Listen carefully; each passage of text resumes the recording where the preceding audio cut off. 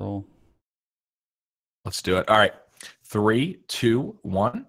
Hey guys, what's going on? And welcome to episode 284 of the KBMOD podcast. It is July 2nd, 2017, a mere 2 days from one of the greatest American holidays. I almost said in the world. I was really going to say greatest American holidays in the world, but that doesn't really make sense. July 4th, boys, on Tuesday. it's George Washington's birthday. George Washington's birthday. And Abraham Lincoln's birthday. Donald Trump's birthday as well in that company. Barack Hussein Obama's birthday. Yeah. It's crazy. It's nuts. Man. Pretty wild that every single president was born on July 4th. Yeah. It's actually a little known thing that's actually written into the Constitution is that every person that runs for president has to have been born on July 4th. A lot of people don't realize that. Yep. You have to be at least 35 years old, and you have to be born on July 4th. Born on July 4th, so going to be some great celebrations. I'm actually ordering a keg of Bud Light, and I've gotten some illegal fireworks from New Jersey that I'm planning to blow my dick off with, so it should be a pretty fun time. By accident. The true American way. Oh, absolutely. Yeah.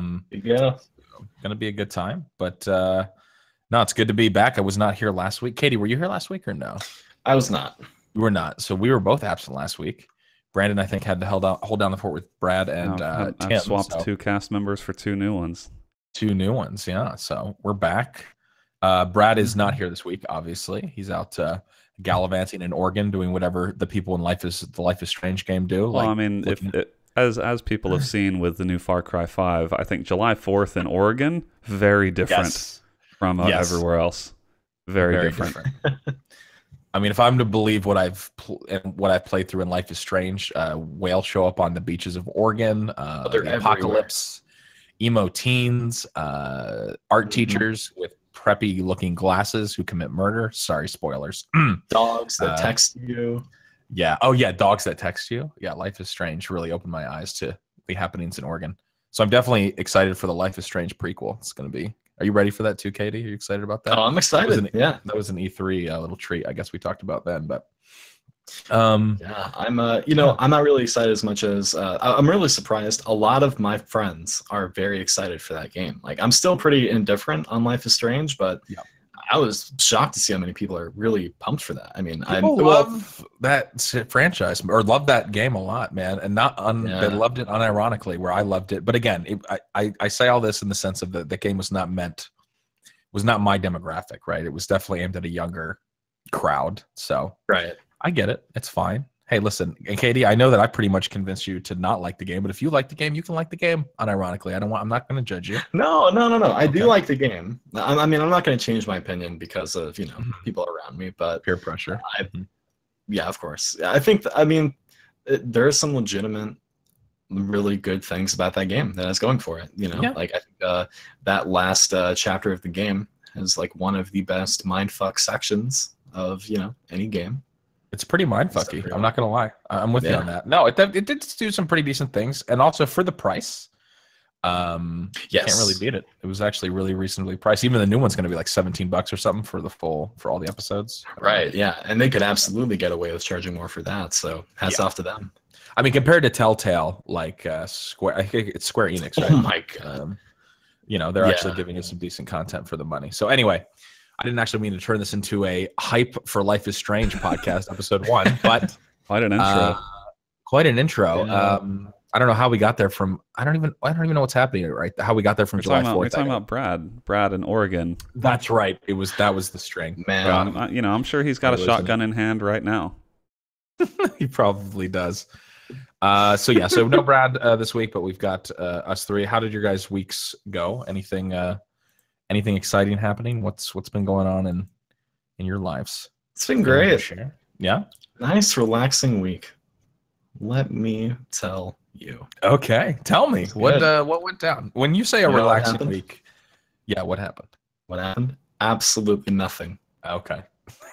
And can I really complain? No. It was, sometimes life just goes. Sometimes life just goes. Yeah, I mean, and if nothing's going terribly, that can be a good week, like you said. It's just a week of nothing means that it could have been a week of bad stuff, and you're saying nothing really bad happened to you this week. Exactly. Yeah.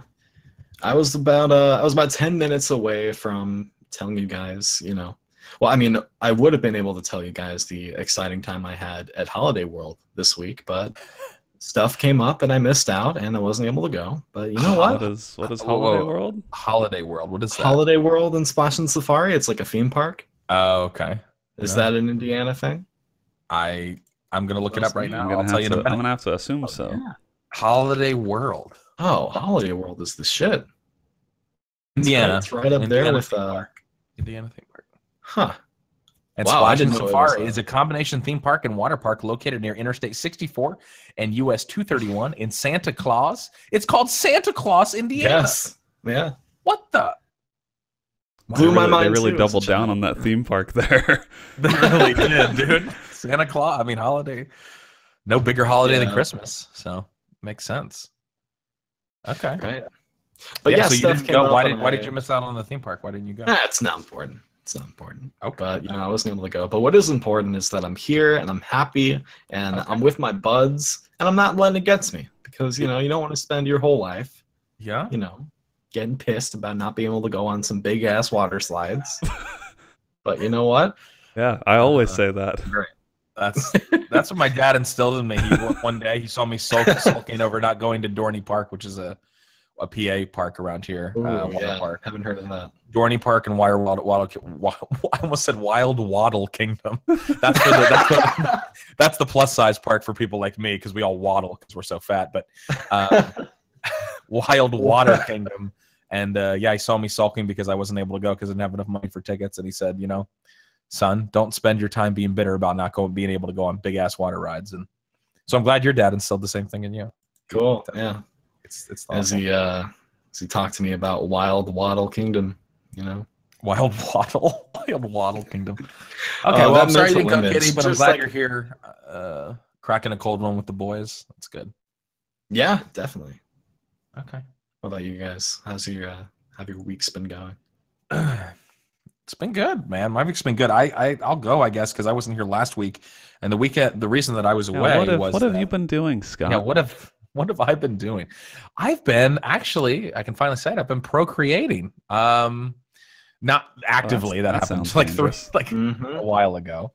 But no, so last weekend I actually I've been sitting on the secret for a while. And so I guess people that maybe listen to this podcast and don't really engage much with the Twitch stuff or other stuff online and just are the listeners, the offline listeners.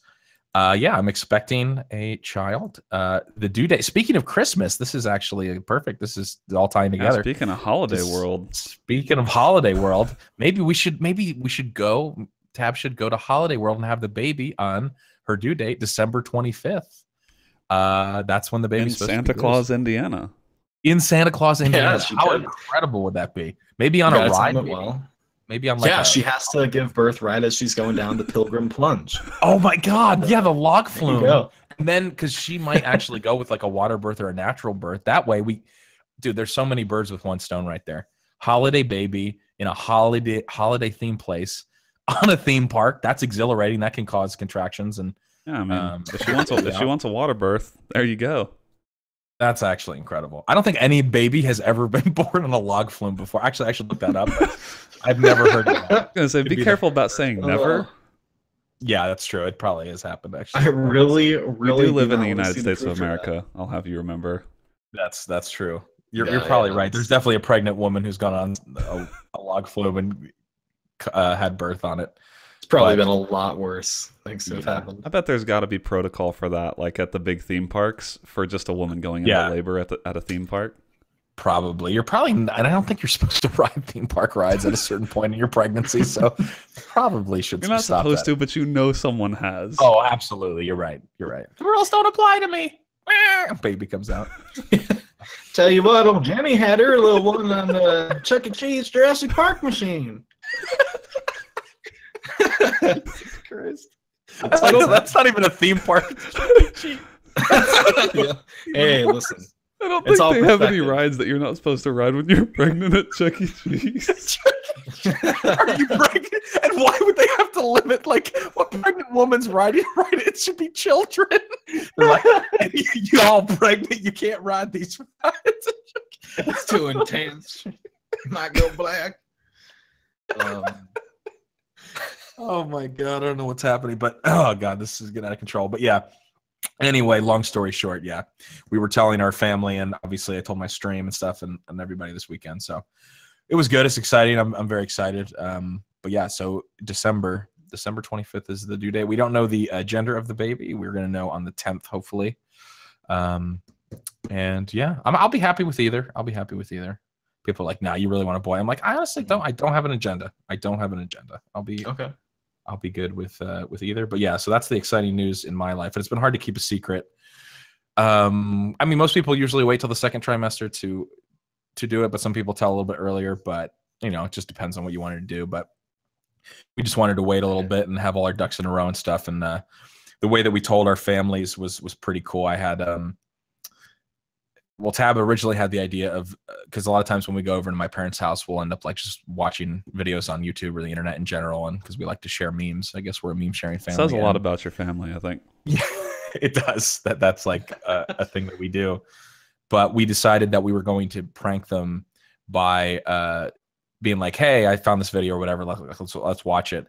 And then I had the idea of saying, "Wouldn't it be funny if the video starts like buffering or trying to load, and they think it's like internet issues, and then we have some other effects go down, and then the ultrasound picture of the baby comes in or whatever." Just kind of a fun way to tell them. And so the way that it happened, I actually had one of the guy who does a lot of the who does the graphics and editing for me, named Crazed Tom. He's a New Zealander, and he's amazing. I was like, he's really good in After Effects. So I was like, "Hey, would you be willing to?" It was a pretty short video, but I was like, I have an idea. And so the video that I actually used for the front of the prank was an H3 video, which was a video about pranks. It gets very meta here. And so, and they've seen the H3 Ethan and stuff before. So they were like, it would make sense that I would show them another one.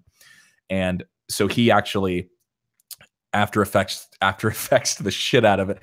And it's so good. There's actually I did an announcement video on my YouTube. So if people after the fact actually want to go and take a look at a kind of different version of the video, he got the loading bar and everything. Like, it looks exactly like if your internet was shitting out on YouTube. It's really well done. It was great. Yeah. And so anyway, it was really good. And they were so befuddled and baffled by what was happening that like God, it's obviously a podcast, so you guys can't see the actual reaction, but Tab recorded it. But after they saw it was a baby and stuff, they were super excited. But my dad, he was like, I was so thrown off by what was going on. I thought somebody was hacking our network, or like that. He said at one point, he was like, I thought the aliens were taking over. He was like, because I didn't know what was happening, because it started buffering. And I thought it was our internet. And then this image came in of this alien looking thing, which was obviously the baby from the ultrasound. He was like, I was totally like, we just totally mind F them. And it went really well. So that was fun. So, but yeah, it's good not to have the secret anymore and just be able to talk about it and not have Memeing to. From day zero. Yes. Baby's not even born yet, and it's already memeing. It's literally didn't even have a choice. We put a meme upon it. So yeah, I think the future for this child is definitely going to involve memes. I mean, obviously, if I'm the father, then there's really no way around that, and there'll be lots of explaining to do as the child, gets older and older, and who knows? I mean, let's just say that we're going to keep the internet away from them as long as is possible. And then, once they get into their angsty teen years and I try to discipline them, they're going to be like, "Hey, you know that one Inbox episode?" And I'm going to be like, "I thought I blocked that on your browser. You're not supposed to be able to see that stuff." Who knows? But yeah, no, I'm very excited about it. So, cool. Congratulations. Thank you. Appreciate that. Yeah, that's really excellent news. Yeah. Can't wait to impart my anime knowledge on that child. Yeah, you know what, Katie? You can be the anime. I mean, I don't have anything against anime in particular, so you can be the anime uncle if you would like. I'm down with that. Cool. Baby shower, I'll have a body pillow, and we'll be good. Body pillow. But yeah, what about you, Brandon? Anything exciting this week? How was not really. It's pretty relaxing. We've got we got a 4-day weekend with July 4th, so just been playing some games and watching TV and kind of taking it easy. It's been nice. I saw you were playing some World of Warcraft. I thought, wow, something other than Hearthstone. No, we've been over this before. That's actually John. Oh, that's right. Fuck. But no, I've crawled with the name. Yeah. No, I've been playing. I played a little bit of Hearthstone actually, but we'll get into what we've been playing. But what have we have to do this section because it's in the doc. It's an official thing. What have we been eating? We do. We absolutely do. I'll go first. I had last night. I had a chicken pot pie from a place around here. I had it delivered, and it was pretty good. I hadn't had a chicken pot pie in a while, but I was just in the mood for something a little bit different. I got that and a quesadilla and a salad. That is a stop. Okay, hold on, Brandon. I was with you on chicken pot pie, but then you threw quesadilla. Was this all in the same meal? Well, actually, so that's so weird. So I ordered more than I expected to eat. Okay. Because they charge you the delivery fee and all that, and my wife's out of town, so I figure I actually ended up eating the quesadilla today. But I mean, had I been hungry enough, I would have eaten them both in the same sitting. But I agree that it was a somewhat unusual choice of pairing. Odd pairing. Okay, yeah. No, I feel you though. It's like if you're gonna get it delivered anyway, you can eat it. Yeah, exactly. And like a quesadilla is really easy to throw in the fridge and reheat. Like it basically tastes the same out of the microwave. So I was just helping future me have an easier meal, which I actually ate just before the stream. Yeah. Chicken pot pie is something that I absolutely love. My mom makes a mean chicken pot pie. I haven't had it in years though. It's just not a normal. Yeah. Not that I think many people do, unless maybe they're eating a lot of home cooking or it's like a.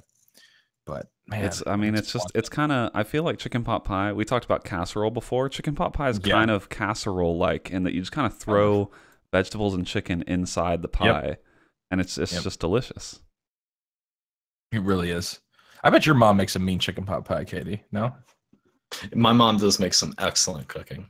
Yeah. But I mean, in particular, does she ever do chicken pot pie for you guys? I mean, I know she's a casserole queen, but I'm sure at one point. Oh my God. I'm sure at one point she's I'm not even being facetious. You always talk about your mom's casseroles. Like, I know what your intent is. I literally have no intent. Wait, do you think casserole queen is like a double entendre? Because I can assure you, I don't know what it is if it is one. Okay, all right. I just I've been made up for my casserole. Don't be so. Listen, Brad's not here this week. Okay, I don't have any. Yeah, so I can put my guard down, right? You can put your guard down. Don't be so offended. I'm not even taking a pun. I'm actually looking up casserole queen now on to see if there is something. Let's see, Urban Dictionary. Just Google it with safe search off and see what comes up. Yeah, I'll let you. God, but it's like a deep web website. Casserole Queen. Casserole Queen. That's another good Steam name, Casserole Queen. What am I thinking? I had a pretty good dinner. I had some homemade chicken strips, some good mac and cheese, homemade mac and cheese. A pizza, some cereal. No, I'm just kidding. that was a little jab at Brandon. Like, wait, are we going through multiple meals? Because I feel like eating cereal with your chicken strips. That's a little weirder. Pizza, Here's a question, because I actually just bought these because they were on sale at the grocery store, and I was like, I usually have like one cereal in rotation. I don't eat cereal super often, but it'll last me like a month or so.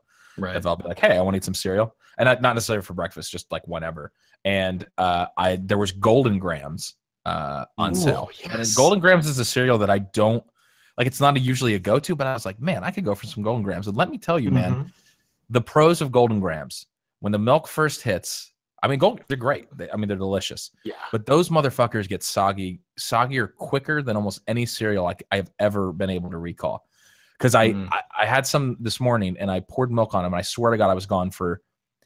I peed. It took like 15 seconds to pee. I came back and they were already starting to turn, and I was like, "This is crazy." But anyway, Golden Grams is delicious. I mean, it's hard to find a bad cereal, but I feel like that's one of those cereals that's kind of relegated to like a lower. Like, what would you say Golden Grams as far as a tier? Like, let's say three tiers of cereal. Where does Golden Grams fall? 1, 2. I would say a high. Yeah, high 2. Yeah. High 2. That's fair. Yeah. I think high 2. It wouldn't be the first choice. Like, of any of the tier 1 cereals, I can think of a few I'd grab before Golden Grams, but it's a nice change of pace. It is, exactly. That's how I felt about it. I was like, because I could go to some standbys. I mean, like, there's actually, I guess I really would have a standby, but yeah, like you said, the higher tier cereals where you're like, yeah, that's a no-brainer. And I think the fact that it was on sale really did push me towards it, because it was like a big box for like $1.50 or something. I was like, Wow. dude, Yeah, you know, the one thing I noticed, like when I started buying my own cereal. So this was like a while ago, obviously. But you know, when your parents are buying your cereal, you don't really think about what the cost is. But cereal is actually like not that cheap. Like some of the small boxes of cereal are like $4. Sure. Yeah. And I noticed that, and I was like, man, is this really, you know, I start looking at the value, like you're saying, Scott, like Golden Grams for $1.50. Yeah. Now that's like, tier 1 value. Exactly. Yeah, I remember, you know, being a kid, like at Reese's Puffs, that was the shit. And, you know, a day when, like, it didn't occur to me that they were just like, oh, we didn't get them because they weren't on sale and their normal price is pretty expensive. And I'm thinking, what the fuck have I done? What did I do now to deserve this? I specifically asked for Reese's Puffs. You come home with, you know, I mean, they come home with bagged cereal of some sort. Yes, like the car seat bags, right? Like God, I've told the story before a million times probably on this podcast, but like my mom was a kind of mom who would buy all the, like the bland, like she didn't really believe in super sugar. I'm trying to think of the most sugary, like we had Fruit Loops, but it didn't get much more exotic. Sugar Smacks, man. Sugar Smacks. We would have Sugar Smacks sometimes. I guess if they were on sale. Doesn't get any really sugarier than Sugar Smacks. No, it doesn't. And I guess she would buy those, but I feel like it was only for, we would never see those normally. It was mostly what was on sale, or like not healthy, but like not like Cocoa Pebbles. Like those were never hitting our house. Right. Like those kind of cereals. Cookie Crisp, no. Yeah. Never allowed. My mom was the kind of mom who bought the unfrosted Pop-Tarts like it was somehow better to buy them. I didn't even know you could buy them, but she would buy them. Why not? And then at that point, why not just have toast? Of course. And that's what we'd always say to her, like, Mom, why are you buying them? She's like, you don't need the icing too. It's already bad enough. You know, you want to know that we actually looked. I don't know if this is still true. I swear to God, I'm so old that I've told the story a million times in this podcast. But we one time we actually looked at the calories, and somehow the unfrosted Pop-Tarts were higher calories than the frosted. I don't know how. I don't know why. I don't know if it was like something they did with the process. Like maybe they added more stuff in the middle, like the jelly or whatever. Flavor of the jelly? And the same flavor. So like strawberry frosted versus, I'm going to actually see if that's still true. Yeah, but basically that doesn't line up for me, but neither one is like healthy. No, but I distinctly remember actually being worse by like 5 calories more or something inexplicably. And even if it was even, it just proved the point, right? Yeah. That like what, it doesn't matter. Like why? Yeah. If you're eating a Pop-Tart, you're not eating it for the nutritional value. No, exactly. Exactly. Yeah. You forfeited that card. Like, so just go all out. But, yeah, so like what you're saying, like, so also that's when you become an adult and you can buy any cereal that you want. And this goes back to where we had a discussion not that many months ago about the choice and about how there's not many bad cereals. No, it's hard to find a bad cereal. Even some of like the healthier cereals are not what I would consider bad. They're not like my preference. But even I'm trying to think, like, I don't know, Kix or, you know, some other or just generic cornflakes. Yeah, cornflakes. Like they're not great, but they're not bad. Like I would still eat them. Yeah, sure. I'll still eat them, absolutely. I don't know if I don't know if that's the power of like, is that just the power of like the medium because you're pouring milk on it, which is delicious? Or I think so. I think part of it is just that like it's hard to make something bad when you're adding milk to it because milk is just really good. Milk saves it a lot of the time. Yeah. And also like when you can combine the milk with kind of the sugary cereal, like that's the best thing about Cookie Crisp, for instance, is not the cereal. It's it turns the milk effectively into chocolate milk. Yeah, so you're doubling up on the pleasure there. Oh yeah. And can I say Slam Tarts looked up my claim, and I am right. Unfrosted are 10 more calories than frosted Pop-Tarts. How? I don't know. It doesn't. I don't know the process behind it. Just when you think you understand science. Exactly. Yeah. So that's when we showed her. She was like, "No, I don't believe you." And we were so proud of our victory. We were like, "Mom, I told you, just buy the frosted." And actually, to her credit, I think at this point I was in high school and like junior, so a lot of my life I had gone with unfrosted Pop-Tarts. But she did, to her credit, when we showed her that, she was like, "Okay, I'll buy frosted," and she did start buying frosted. I only got it for a year or two before I moved out, but she did. She didn't deny science, so that's good. Okay, yeah. So anyway, that's really. I'm trying to think of anything else of note that I ate this week other than the cereal. Yeah, nothing too crazy. I was going to ask this because I did mention this is in relation to food, and we'll move on to games in a second. But I talked about how I bought I finally convinced Tab to get a toaster oven, and we bought a toaster oven recently, and about how basically I find that there's people in two different camps when it comes to toaster ovens. There's people that don't understand toaster ovens because they've never had one, and are like, why, if you have a microwave, why? Or if you have a regular toaster, why would you need a toaster oven? And that was her. And I spent so many. I didn't even spend much time on it because I was like, whatever, it's not something I care that much about, or I thought.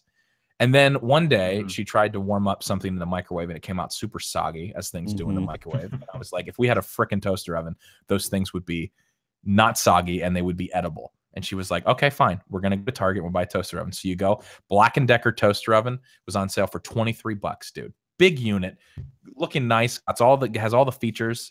Instantly heats up to like 450 degrees if you want it to. And I'm telling you, man, when I say that there's a few things I'm proud of in my life for I mean, Tab's younger than me, for opening her eyes. The first time she toasted a bagel in that mother effing toaster oven, she's like, I can watch it toast. I was like, that was a feature I didn't even think to tell you about. Exactly. You can see it happening. So you can see the doneness. You can cook. I mean, you can bake in a toaster oven. It has so many advantages. I just think it's for warming like pizza up and stuff, and not if you have obviously a gas oven, right, or a gas stove. It's like you don't want to warm up your whole oven to warm up a slice of pizza. Yeah. If you do it in the microwave, it's soggy. I'm sorry, it is. There's no way around that. Yeah, it's when you need to crisp something, you basically can't replace a toaster oven. Exactly. It's just I feel like, and for like little snack stuff, especially too, like if you're not, or if you're just cooking for one or two people, like. I'm not saying like it can replace a full oven, but a toaster oven is so versatile for the stuff that you can do for that. So, and some people in my chat were like, well, what would you rather have? Because I was talking about this the other day. They're like, would you rather have a microwave or a toaster oven? I'm like, I'm going to have both. I'm not a pleb. But if I really, so I was like, because someone was like, I only have room for a toaster oven and it sucks. It's like, okay, I understand. There's a lot of great things that you can do with a microwave. Yeah. But you want both. So what are your guys' takes? Did you grow up with toaster ovens? Did you not? I mean, not really, but I understand the value of one. We don't really have the shelf space or the counter space for one in our current kitchen, so I don't have one here. But I do definitely understand what you mean. Like when you're heating up something like pizza, where it's gonna like you're gonna get better results from a toaster oven. So. But we don't really have the room for it. But if we did, it's like if you have the counter space for it, like you're saying. Absolutely. Like toaster ovens are very cheap, and it's worth getting one. They last for a long time. I think, and I swear to God, I'm not sponsored by some sort of toaster oven lobby group. Cantu, I promise. No, and it was that I grew up with one for years, and I guess I just didn't have one for so long, and I forgot, and I've just rediscovered. I'm just like, man, it's so nice to just do little things with, even stuff that you would just forget that you would be like, I would normally use a microwave for. And also like the ones that they have today, they're cheap. I'm telling you, dude, this thing instantly heats up to 400, 450 degrees. Like you don't have to preheat the thing. You just put your stuff in there. And if it says 6 minutes on 400 or whatever you're doing, that's basically it. It's like done. It's so fast. So anyway, I don't know why I'm so invested. I guess I'm invested in this because I was excited that I turned Tab into a toaster oven fan. I guess that's all. And so Katie, did you grow up with one? I forget. I had one, but I used it kind of sparingly. Like, I mean, bagels for sure used them. Sure. But there's one important item I had with a toaster oven that I want to bring up and get your opinions on. Toaster strudel. What's the verdict? Oh, toaster strudel as a product. Yeah. Toaster strudel is like a better Pop-Tart. Ooh, strong. So did he just actually did Pop-Tart did Kellogg's just nuke Katie for even bringing up toaster strudel? What just happened? It's possible. Yeah, we had toaster strudel when I was growing up, and it's pretty good. But again, it's one of those things that you look back on it and it is not healthy at all. Oh no! I mean, didn't you top it with like icing or something? Yeah. It came with icing packets. So you had to kind of heat the icing packets up in your hands. You had to kind of like, sort of put them between your hands, kind of rub them together a little bit. That's right. That's right. I like toaster strudel was like tier 1 Pop-Tart. Like Pop-Tarts are tier 2. Toaster strudel was really good. I never really had them that much, but I remember them being delicious the few times I ever tried them, or my mom got them on sale or something. I do recall. Yeah. So I like them. I guess if we can get KD back. He Yes, puts question marks like we know why he disconnected. Yeah. Incredible stuff. Yeah, the calls. Yeah, Katie, this is on your great. end. This is great podcast material here. Yeah, I'm people definitely just not gonna listening to listening to dead air while someone who disconnected tries to figure out what's going on. Oh, he's back. I don't understand. Incredible. What? That could have only been foreign work. Like, I guarantee there's nothing wrong with my connection. I'm just saying, you brought up toaster strudels and you got nuked. I have nothing more to say on the topic. Yeah, I think we're good. I like my internet connection. I like to. Big strudel. Big strudel coming in. Big strudel, yeah. Let's talk about what we've been playing this week, though. We'll move on from topics that get Russians to DDoS Katie and kick them off of the call. Brandon, what you've been playing this week? So like I said earlier, I've been playing a little bit of Hearthstone, just enough to, I don't know, just enough to like get to level to rank 20 and get my card back. So played a little bit of that. Mostly just been playing Battlegrounds though. So that's been same story as most weeks, but Battlegrounds still going strong. Dominating. They had a new patch. I was on kind of a drought with wins. I've been playing for like, the past week, and I've been getting a bunch of top 5 finishes and just just couldn't clinch the win, right? Just those frustrating games where something happens and you can't clinch the win, and that happened like 4 or 5 times in a row. But I was playing with Jimmy Wisenhunt last night, and we won a duos game. Nice. And I clutched it at the end. Jimmy had died, and I killed the final 2 guys. So that felt really good. I felt like I kind of reset myself. Mm-hmm. You go more and more on tilt as you can't seem to win a game. But yeah, it's so good. Like the game just keeps getting better. We were talking about it a little bit before the cast, but yeah, it's just like the game is just on such a good trajectory. Like it seems like they're doing everything right. And you were saying, Scott, you're worried that they're going to screw something up because it's like it's too good. The honeymoon phase is not ending, and it always ends. Now. And this is early access. I mean, we're not even in full release yet. I mean, I know that's why they're working so hard to get everything performance-wise, but they're like genuinely listening to the community. They're patching like even little things that are just like that. You would go, well, I mean, we don't really need that. It makes the game easier to play or nicer or just, but like that stuff too. I mean, we're going to talk about this a little bit later because we are going to talk about the actual stuff that's in the patch somewhat, but and they're not doing the easy cash grab of cosmetics. That was the other thing, was that they're actually making the game better. And there's other games that will remain nameless that would have at this point, with the amount of copies that they've sold, gone. I mean, even if we had just one crate where people can start trying to get better cosmetics, we could make so much more money. Right. I think it's kind of honorable that they haven't implemented something on top of that $30 price point yet, which I think is someone may say that's dumb because like you could strike while the iron's hot and make a lot more money, and maybe that allows them to pour even more money into the actual development of the game. But I think there is something noble about not rushing something out just as a cash grab, because I think that's sort of what it would look like. And a lot of what I feel like that game is built on right now is this hope and like the reputation they've built so far, which is that they really are paying attention to the game and they're implementing community feedback and all of that. And I feel like that's kind of tough to earn, and it's easy to lose. So they've been doing everything right thus far, but they have to, one misstep and the community can turn on you. Exactly. Yeah, no, and so far it really is. I mean, it's improving with every patch. And we will actually talk a little bit about that. And I don't want to steal the thunder from that, but so mostly PUBG, Ben, pretty much mostly it's been I've been enjoying duos a lot. Like I think the more that I play, I think duos is just the best way to play the game. Yeah, I agree. And so I've been finding myself like when, squads is a lot of fun, but I really just want to find some consistent people to be able to play with in duos, because I find that I never really get upset in duos, whereas in squads, I find it's just easier to get upset about things because you have to coordinate four different people to get on the same page. And sometimes your squad ends up losing, because one person strayed a little too far from the group or something else, right? And there's like, sometimes it's easy to blame, but in duos, like the blame is almost always at least partially on you. And so I feel like it's just every game's rewarding. You can point to reasons why you lost, and a lot of it has to do with your own personal skill. Yeah.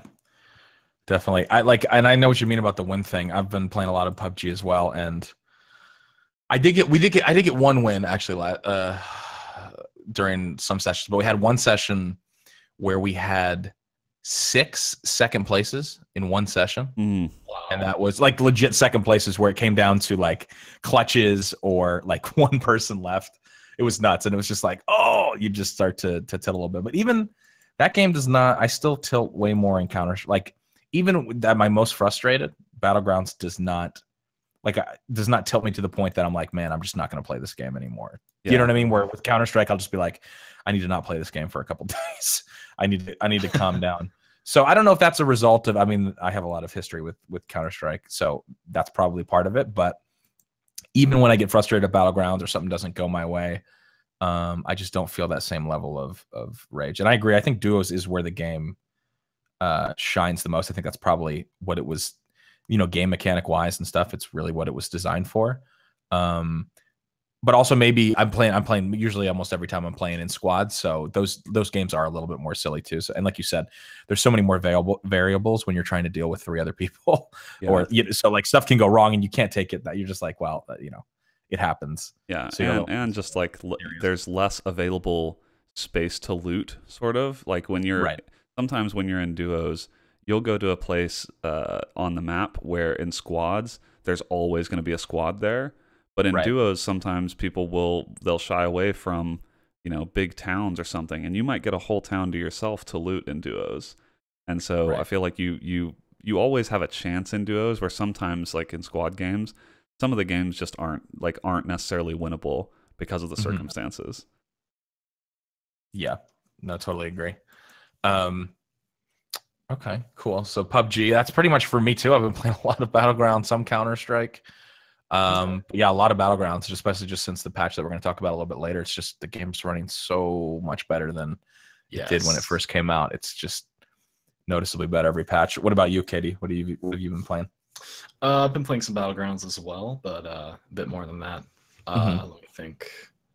So I played the first chapter, and that's all I will play, of the Batman Telltale game. I played the first chapter of that game too. Yeah, that's funny. And I was like, nope, no more. Yeah, I went into it with the good old cautious optimism, and yeah, some of those animations, that opening sequence it was terrible. I thought the story didn't really grab me at all. The gameplay was very repetitive, very Telltale. It was very Telltale, and a lot of it was they made you do these like detective sequences where you have to really just waste your time, like just interacting. Yeah, trying to match what order they want you to match it in. Yeah, there's no. Yeah, it's like you're trying to solve a mystery of something, but there's no aha moment. There's just, oh my god, I'm finally done with this section. And starting chapter 2, that's the first thing they want you to do. It just, oh my god, I couldn't do it. Maybe the story wasn't that bad. It's almost like Telltale continues to pump out these fucking awful cash grabs buying IP licenses on an engine that should have been put to bed, I don't know, 10 years ago or something. It's crazy. Yeah, and they still get away with it and sell millions and millions of dollars of copies because people suck their dicks. I don't know. It's crazy, isn't it? Yeah, I don't know how that would happen, But yeah, so definitely not going to be finishing that. I played a game called Bucket Detective. I don't know if you guys have heard of this. You remember me talking about the game? Well, it's the next game from this guy who made this game on Steam that's free called The Static Speaks My Name. It was like a short, single-player, free-to-play, little kind of like messed up, kind of dark humor, like story. was like first person exploration. Yeah, It I had to do vaguely like remember. suicide or something. Yeah, and this is his newest game, and it was on sale for what, $2.99 on the summer sale. So the game openly says it's like 45 minutes long. So I picked it up, and that was one of the weirdest games I've ever played. I'm not going to spoil it at all, but it's the guy making these games has really made a name for himself. Like he's really solidified his identity in gaming, like his trademark style, really dark humor, not afraid to handle certain topics. And yeah, it was like the premise of the game is like you're this guy who is trying to write this book, and it's just terrible, and so you find yourself completing this ritual for a cult trying to resurrect their dark lord in exchange for divine inspiration to finish your novel. And it just gets stranger from there, and it's weird. It's really cheap. It's a good game to stream because just going off of chat reactions, I actually played through the entire thing on stream. But yeah, it was good. Yeah, the 5 different endings. But that sounds interesting. Yeah, cool. Yeah, but the main thing is a game called Danganronpa. It's like a murder mystery visual novel that I've really blown through it the past week, which I finished. Like I can't remember the last time. The last time the game has made me stay up until like 6 a.m. to keep playing it. You know, several nights in a row. But the story of that game is really good. It's like a bunch of like high school students all get trapped in a high school, and it's like the only way out is if you kill somebody. But if you get found out, you die. But if you don't get found out, then you get to leave and everyone else dies. So it's like friends and what am I trying to say? Like abusing like the trust in other people. It's just got a really good story, and I was pretty surprised with like what they did with the gameplay of it. But yeah, it was good, and it's on sale now for Steam. It's like $14.99. You can get like the bundle with the first and second game. But yeah, that was a really good game. But yeah, other than that, not much. I did forget to mention that I played Lawbreakers. Oh, that's right. As well, and I actually enjoyed the time I had with it. It ran pretty well. I liked a lot of the classes. I don't know how to describe it, other than well, Bayer's actually in this chat, but somebody from my community and also the KBMOD community. But Bayer described it as if the Overwatch team had made like a Doom-inspired version of the game, kind of. And I can kind of see that because it's very fast. It's, you know, tries to be a little bit more edgy. There's definitely OP classes in it. I don't know where it's going to fall on the. I don't know. It's hard to say because for like the hardcore like FPS enthusiast who likes. Like, because you have to be very accurate. You know, obviously, I'm sure the game will be balanced as it goes, but it's got a lot of like the Twitch kind of shooting stuff that you like in more classic shooters like Unreal and Quake and stuff like that. You can be very precise.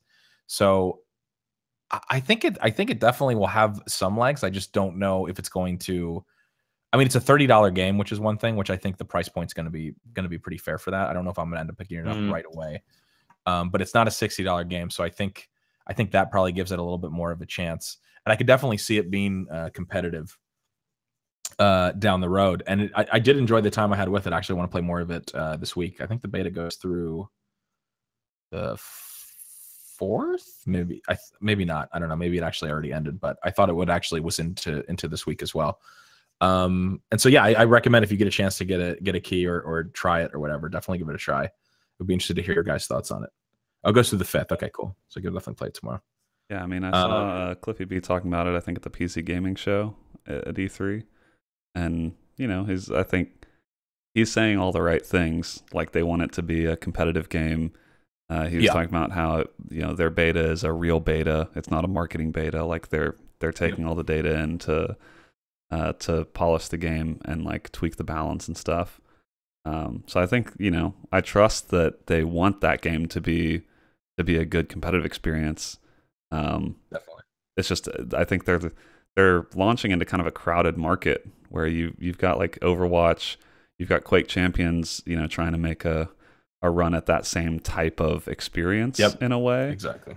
And I'm just like, I'm not sure how many people are down for a competitive first-person shooter experience where they're going to want to play just that game and get really good at it and play it all the time. Because I don't even really play games like that hardcore like I used to. So right. Like you're saying, I think $30 sounds like a fair price for that game, but I'm not sure I'll pick it up right off the bat just because I've got other stuff to play, and I'm not sure that. I think maybe the beta will change my mind, but yeah, I should give that a try. Definitely, yeah. I mean, I think the skill cap is going to be incredibly high. It's definitely for the diehard. I mean, I know it's on console and stuff like that, but the game is made to be played on PC. There's just the movement and just the stuff that you can do in it. It's really, really impressive. So I don't know. I hope it ends up at least having, like, maybe, I don't think it's going to be the biggest definitely of any of those kind of games, but I definitely think it could get a solid following, and if it's supported, which I'm pretty sure it will be by his team, it has a chance. So yeah, it'll be interesting to see if like any sort of esports scene crystallizes around that game. Yeah, definitely. Okay, all right. Let's move on to just mentioning again that KDZen, when is first of all, KDZen, I want to make sure you know where the KBMOD LAN is this year, like in what city I believe it's Philadelphia. I know you're trolling me. No, I'm just kidding. Yeah. So tell them about it. Yeah, I have to make sure I buy the right plane ticket, but make sure you come to the right city. Yeah, the right city. Yeah, but Extra Life is going down in Pittsburgh on August 18th through August 20th. It's going to be tons of fun, and I am confirmed going, which I don't think I've straight up said on the podcast before, but yes, I'm definitely going this year, so I'm very excited. I'm very excited too. That's going to be great. But we're going to have to think of something to do. Like, I need to, I don't know how like strict the schedule is for stuff going on, but yeah, no, definitely. We got to take advantage of this. No, we'll do something. Like you're saying, like do like some kind of incentive or whatever. Figure out a fun incentive to do together. Yeah. Well, mainly I want to just force you to play Dark Souls. Is one. I was gonna say, yeah. I mean, dude. I mean, I'm down. We can do that. You can sit there and try to coach me through Dark Souls. I mean, we could do that. I was thinking maybe even something more like some really weeb-ass game could be funny too. Because just like I don't really have any experience in any of those. So that could be fun. I'm sure there's something on my Steam library that'll qualify for that. But yeah, exactly. But yeah, it's gonna be exciting. No, go ahead. This is you. No, I'm with you. It's gonna be tons of fun. So keep 8/18 through 8/20 on your goddamn calendars. And I know it's coming up. It's coming up quicker than expected. But definitely we're very excited. So also there is a review up on the website of Locke's Quest that you can check out. We also have a website, of course, kbmod.com. It is by Justin. Take a look at that. This Locke's Quest review is apparently this is, I think, a review a review that you read for the writing and the humor, because it apparently is not a very good game. No, he goes off.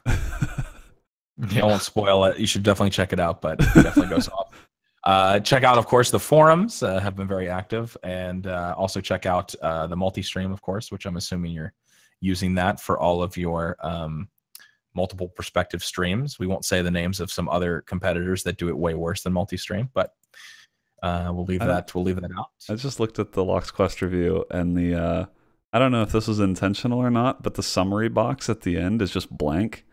And it's just rated 1 star, and it just says garbage game. Garbage. Damn, you just spoiled it. But yeah, you have to read the review. But yeah, no, I mean, obviously, I'm sure you're gonna just scroll down and see the review and see the 1-star review. Like I don't think I spoiled much. Like, the intent is that you're not gonna buy this game. I'll just give you one more. It's a pretty good article. I'll give you one more tidbit though. This is towards the end. It's not the last thing he says. He says this review has been poorly written, poorly thought out, and poorly structured, which I think is fitting for a game of this caliber. So Justin goes in. There's no mercy. Man. He's upset that he had to play through this. So check that out, and always stay on kbmod.com for other content like that. All right, let's jump into the news here real quick. And we would be remiss not to talk about SGDQ, which is going on all this week. And there have already been some fantastic runs. Katie, why don't you talk to us about the exciting, the run that the whole event started off with today that you were able to watch? Brandon, remember we were talking about that in the pre-show? Yeah. Katie was so excited to watch. What run was it, Katie? Oh, yeah. So I'm sure all of you know one of my favorite games this year, Nier Automata. An excellent, oh my God, the gameplay is great. The story's great. And it's surprisingly still one of the top sellers on Steam. So people love this damn game. So naturally, you'd want to see what people can do with the speedrun. Now, unfortunately, I myself did not know, or I didn't know that SGDQ was. Let's call it like we see it. Let's call it like see it. You neglected to care. Okay, come on. One, I was working. And two, I genuinely did not know that SGDQ started up this soon. Let me tell you how this went. We were literally in the before that we were about to go live. And Katie comes into the call, and we're talking about AGDQ, and we're talking about our favorite runs that we've watched so far today. And Katie goes in and is like, oh man, I forgot that started today. Did I miss anything? And so I'm thinking, I'm like, he can't be actually serious, because to start the actual event off, Nier got a one-handed speed run, and it was so sick. Like I didn't even, obviously I've never played through the game. And so Brandon, you kind of just pulled the Band-Aid off and were like, yeah, well, Nier Automata they did a run to kick it off. And Katie, you were so disappointed. Yeah, I thought you could feel it. You were literally like, you could not have said anything that would make me feel worse. And I was like, no, I wish it was a troll, but Brandon's not lying. That was the thing to kick off SGDQ. So yeah, you'll have to watch the VOD. I mean, I guess there always is that, but you kind of missed the live experience, obviously. Yeah, I did. Okay, I did. Sorry, not to rub it in. But luckily, Twitch has chat replay, so you can pretend. True. You can pretend like you were there. It's not the same. Yeah, I mean, but you have no one but yourself to blame. Yeah. So this is a cautionary tale. Don't be like KD. You can go and see what the schedule is. The problem is that you're gonna miss something good, because it goes literally 24 hours a day for 7 days. So you're gonna miss something you want to see, because it's just not possible to watch all of it. But I am surprised they did. I mean, the Nier Automata run. I was surprised that they kicked off with that, because that's obviously a new run for this year. Yeah, it's a pretty strong way to kick it off. But yeah, which is good. But general rule of advice: don't be like KD. You know? I mean, definitely check the schedule and know when it starts, so you don't miss. I mean, again, it is unfortunate that you would kind of go, what are the odds that they're going to start off with that to kick it off? I mean, so you really did get a poor luck at the draw there, even if you didn't check the schedule. But I watched the Halo run that they did today. Garish, I think it was, that runs Halo 1. That was sick. Some new stuff, fairly new stuff that I hadn't seen in last year's run. That run is always super cool. I mean, there's just so many. I just definitely one of the best times of the year, I think, is what we're trying to get at. So that's why we always like to mention it. And like you said, Brandon, it's just basically on just 24/7 on a tab on my computer. Yeah, I was lamenting to Scott before the show that I'm kind of, it's a shame that SGDQ is the same week as July 4th, because one of my favorite things is just, going into work each day and having GDQ up on my monitor. It's just this serene feeling to be watching it all day. But you know, July 4th, like a lot of people are traveling. Like I'm going to weddings next weekend. So I won't be able to watch a lot of it because I'll just be out of pocket. Right. But yeah, it's just so much fun the whole week. You have something to do. Like there's never a dull moment, because you're like, oh, I can just GDQ's on. I'll turn that on. Exactly. So just a PSA, if you're hearing this on Tuesday on the and you're not, I like to believe that there's some people that download, get this podcast every week automatically. They listen to it. I'm sure they're on the internet and stuff like that, but they're not maybe as plugged in as some of our other people that are either listening, to this live right now and watching live, and that we can be that source of news for them, Brandon, and go, hey, you know what? Maybe you don't watch a lot of Twitch. Maybe you mostly just like to watch YouTube vlogs of big-chested women who like to play games. That's fine too. Whatever you prefer. No judgment here, but maybe you jump on Twitch and you watch some, even if you don't even know what speedrunning is, you just know the concept. like I'm not even in the speedrunning community in the sense of like I don't watch it usually outside of the events, but it's just, I mean, dude, especially when you see a game that you've played, you can't not be impressed and enthralled, and it's so hard to turn off. That's the other danger, is that tonight I'm going to try to go to bed. I'm going to have it on my phone. I'm going to be holding my phone at some weird ass angle with my headphones on. Yeah, you're gonna do the whole like you're gonna like fall asleep and your phone's gonna hit your face. I'm gonna drop it. It's gonna hit me in the face. I think the cool thing about GDQ is, because I'm kind of like you, Scott. I don't watch a ton of speedrun streams outside of GDQ. Okay. But the cool thing about GDQ is it's kind of a sampling of all sorts of different types of speedrunning streams, because there are so many different personalities. So I think that's what makes it so entertaining. Is that anytime you tune in for a different run, you've got different people on the couch, different runners, and so you just get a little taste of a lot of different people in the speedrunning community. And some of them are obviously great speedrunners. Some are also just super entertaining when they do their run. Exactly. So there's never a dull moment. And they have their schedule posted, so you can go to gamesdonequick.com/schedule and see all the runs that they're going to run this week, and kind of plan out if there are any that you really want to check out. Like, I don't know, do you guys have any? We do this section every time GDQ comes up, but any runs you're looking forward to, or any ones that you always make sure not to miss? I haven't looked at the schedule too thoroughly, but the last couple of years they've done that Super Mario Maker custom level relay race, and that's always been amazing to watch. So. I don't think they have a Mario Maker this year, but yeah, I watched that one last time. Oh, fuck me. Yeah. That's unfortunate. They do have a Tetris block, which is cool. They have Sonic CD from that's tomorrow, a Sonic CD. that'll be entertaining. Donkey Kong 64 is a good one. Tony Hawk Pro Skater is good. I was telling Scott, Cluster Truck. I don't think they've done a run of that before, but the Cluster Truck and Super Hot, I think, are interesting games to speedrun, and they're doing both of those this year. I always like watching I just like the Silent Hill runs are always interesting, because I like that genre of game to be speedrun. It's always interesting to see how they do their skips and how they inventory manage and all that kind of stuff. What else do I like? And if you didn't watch at AGDQ, they did Doom, the new Doom from 2016. But that run is so good, and they're doing another Doom run, an all secrets run, that apparently takes under an hour and a half, which is pretty wild. So I'm definitely going to catch that one. That one's on July 4th. That's going to be like me out with friends while I'm just sitting on my phone watching this Doom speedrun. One that we talked about in the Titanfall 2 on Saturday. Oh yeah, Titanfall 2. That was kind of a one I didn't expect. Interesting.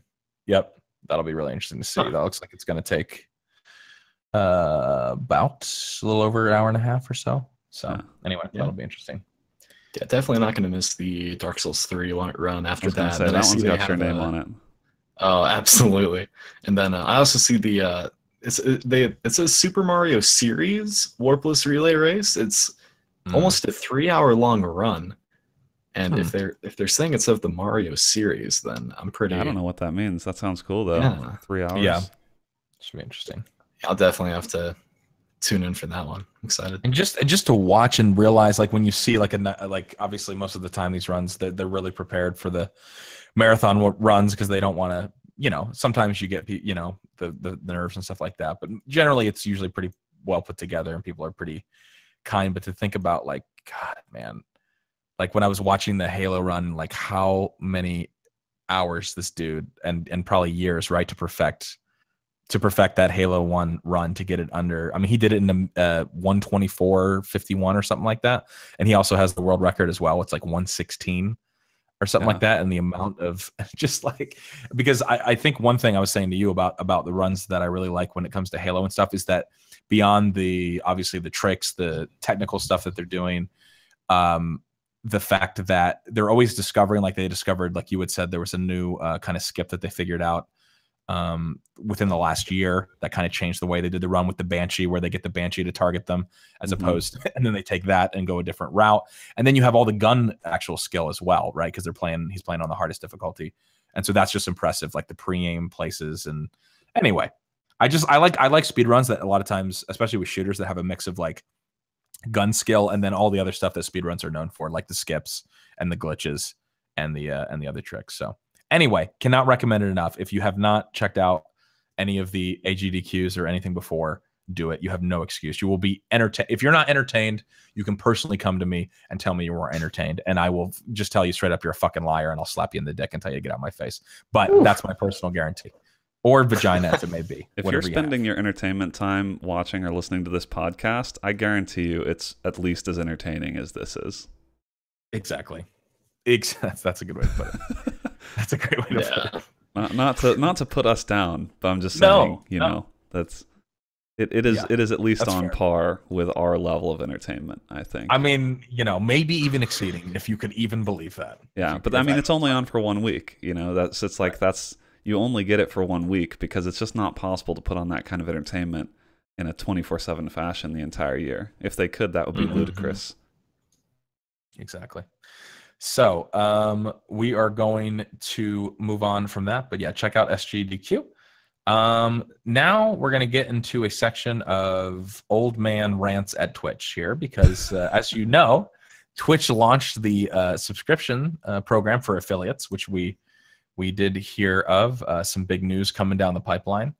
Last week, there was a little bit of hint at this, that there was going to be some exciting news for affiliates, and that has finally launched.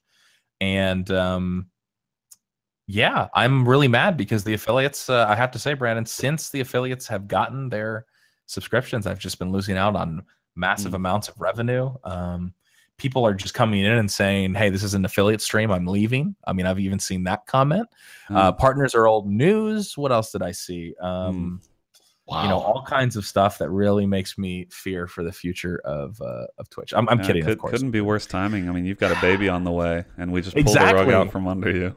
All these affiliates come in. It's like Twitch announces this, and it's like, how am I going to feed my family, my baby? It's like, I don't know what's going to happen. But of course, I'm being facetious. I'm actually very excited. I know a lot of people that are actually affiliates in this community and in my own community, and that are part of other streams that I watch. And so I think it's good. I had to pretend it. That's actually my new thing, is to pretend to actually be mad at that. So when people come into my stream, I actually hope they think I'm serious, because I spend a lot of time like ranting and raving at the people. I feel like a pretty significant part of your brand over time has just become manufactured outrage. That's actually very true. No, you totally, you called me on that one. That's 90%, not 90%, maybe 50% of my brand. But yeah, no, that's exciting. And I think it's always a good thing when more people are able to make money doing what they enjoy. And this is a good, it's not the same as partnerships, but it's a nice step for a lot of people that want to be able to make some money doing this. I mean, what if, I know you've seen ranges of feedback to this, I'm sure, but I think overall it's probably pretty positive. What have you seen so far? I mean, I'm sure you're excited that this is finally out, Brandon. Yeah. I mean, it's been really neat to see so many people sort of double down on their passion for streaming because they're able to make money from it now. And I mean, like you were saying, a lot of I feel like people in communities who like your community, for instance, a lot of your viewers are also streamers, and just kind of being able to give all those people a way to monetize and start building a community of their own is just honestly, it's something that we probably should have done a long time ago.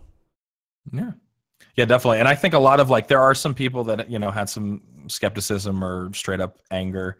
Not really anybody that is in my close circle. I mean, I'll just comment on this myself. Like, I did see some Twitter threads and some people being like, oh, back in my day, you had to apply for partnership and whatever else. And it's like, now these people are going to come in and they're going to think that they're like if anybody, I haven't really seen much of that. I've more seen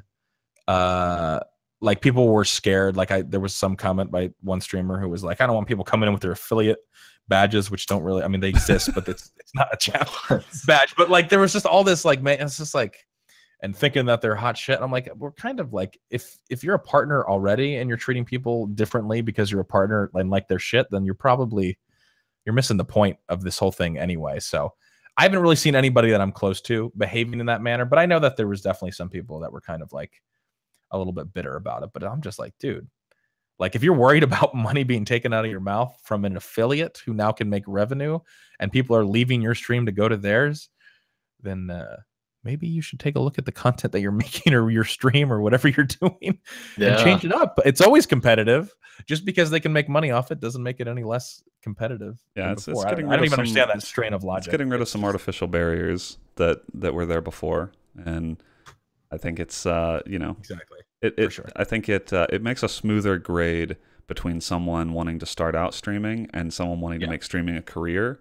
Like that. True. Before, I think that was a very, it was like if you got partnership, well, now maybe you have a chance, but getting there is pretty challenging.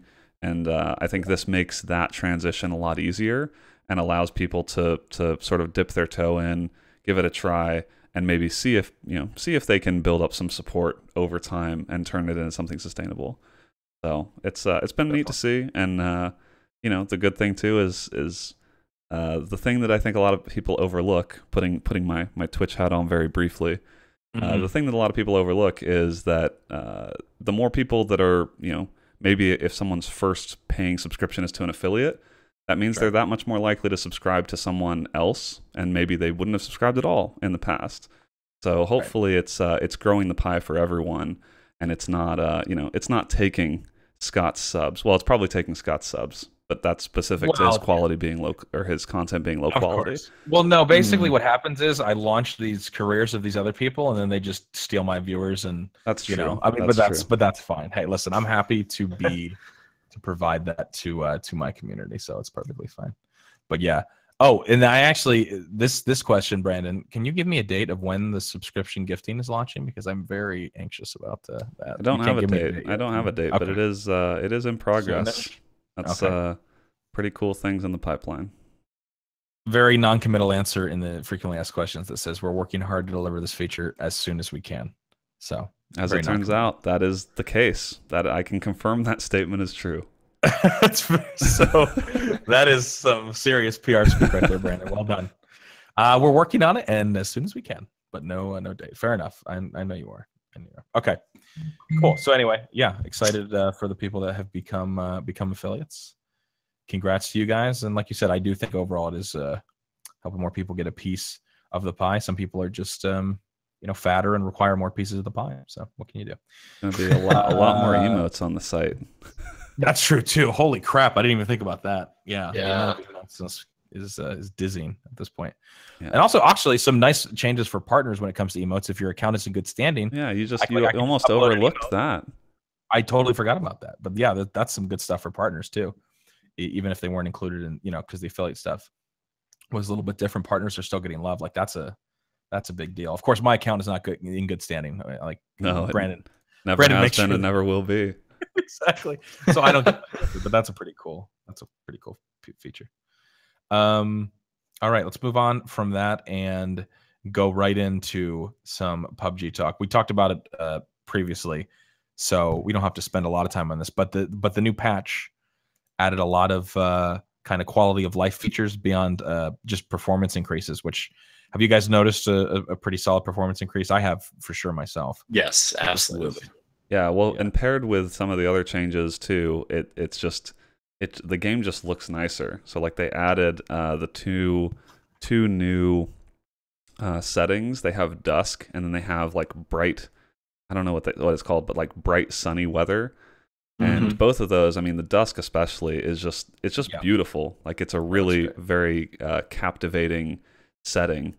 And so that and also the performance getting a little bit better is like the game it is running more smoothly, and I'm looking forward to when it runs smoothly enough that I can jack up all the settings back up to maximum, because right now most people are just playing on low to get the most frames they can. But yeah, the game looks nice. They had a few pretty important changes to this patch. I think one of the biggest ones that I've noticed is the circles are a lot more random than they used to be when it comes to getting smaller and smaller. Before, you had a reasonable guess that the circle would be inside the center, kind of toward the center of the next circle. That's no longer the case. So now the new circles could be on one edge of the next circle, and it makes it's actually a lot more challenging. And it makes cars a bigger part of the current meta, because sometimes you may just not have enough time to get into the next circle without a vehicle. So that's been interesting. I feel like vehicles have a way bigger part of the game than they did before. So that's been kind of exciting. Yeah, definitely. Yeah, that stuff's been everything you said. I've enjoyed it, and even little things like you can now loot while moving. So like if you run over an item and you hit F, you'll slow down a little bit, and your guy will do an animation where he leans down and grabs it. I think most people at this point that have played the game a lot obviously do like tab looting and stuff, but still, like I was watching I was like, well, I ever really use that? And then I was watching some streamers that are much better at the game than I am, and they were definitely using that for like individual items, obviously, to stay on the move, right? And to kind of like keep momentum going, especially if they're in an area that is like, a lot of people. So the patch notes there's a lot of stuff that they did. Oh, yeah. And that's one thing. Yeah, go ahead. Another good change I noticed was you can actually, if you can open a door while you're reloading and it'll cancel the reload. Which, yes, that was again. So that's like little quality of life things. It goes a long way. The stuff. It's so nice. It's so nice. Yeah, that was one that I noticed because I asked about it. I hadn't actually looked at the patch notes, and I was like, did they fix the shit where, like, can I actually open a door and have it cancel my reload without just standing there spamming F waiting, for 7 bullets to go into my revolver? And yeah, that changed, like when you down somebody, if somebody else kills them, you get the credit for the kill. Like, again, not a massive deal, but just a nice quality of life improvement. So you're not tunnel visioning, being like, Katie, don't you fucking steal that kill. I downed him. And Katie's like, nope, he's mine now. He's mine every single time. I got him. I mean, I'm just looking over this. There's just so many things. And so that was kind of what we were talking about. And I will mention the elephant in the room, H1Z1, which again it's not a dead game by any means at this point. But as far as momentum goes, that's a game that had no competitors for a very long time in the space. And H1Z1, I mean, at this point today, I think we were talking about, Brandon, they peaked over 300,000. Yeah, PlayerUnknown's Battlegrounds was over 300,000 and has like a new peak. I mean, it's just wild. That's pretty unheard of for just about any third-party game, that's not from a AAA studio and like an early access game. I mean, it's basically unheard of. Like 300,000 concurrent players is just wild. It's insane, and it's only going to continue to grow. And so we talked about this a little bit, where I'm kind of like waiting for something bad to happen because these patches are coming out. They're improving the performance. They're not. We talked about it earlier, but they're not focusing on the cosmetic stuff. They're just improving the game. And again, it's like it's a situation where they've said from the beginning in all of their patch notes that every patch beyond the stuff, like obviously they're going to make the gameplay changes, but it's about optimizing performance. And they really, I mean, they have been doing that in every single patch, and they're sticking to their guns on that, no pun intended. And like when you can be the top seller during a Steam sale and it's not on sale, that is, well, you talk about unheard of. Like that just doesn't happen. That's a good point. That's a good point. That's fucking crazy when you say it like that. I didn't even think about that, but yeah, the Steam sale's happening. It's still #1. It's not on sale. Think about if they would have like discounted it 10% or something. Oh, oh my god, yeah. So definitely just really cool to see. And like you said, I mean, we've all played it this week. I can't really get enough of it. It's just continuing. The honeymoon phase is not ending. Like it's just I read through the patch notes fully, every patch. Yep. Because it's just exciting. There's a ton of changes, and everything has been in a positive direction so far. Like everything is the game is feeling more fluid, and even just a little changes, like you're talking about canceling the reload to open a door. Yep. All of that makes the gameplay feel more fluid, and that was one of the biggest things when the game first came out, is you could see the potential. It was a lot of fun, but there were still a lot of rough edges in terms of the gameplay itself. And every time they fix one of those little issues that makes you kind of get taken out of the immersion of the game, like it really is becoming a better product. So I hope that they keep delivering, because I think I was kind of skeptical when they said that they wanted to spend like maybe 6 months in early access, but at the pace they're going, I mean, I can see it. Like this is only month 3. And so 3 more months of patches like this, that it seems like it'll be probably a fully fledged game at that point. I agree. No, I agree. I was a little bit skeptical too. Like, are they going to be able to get it up to par in time?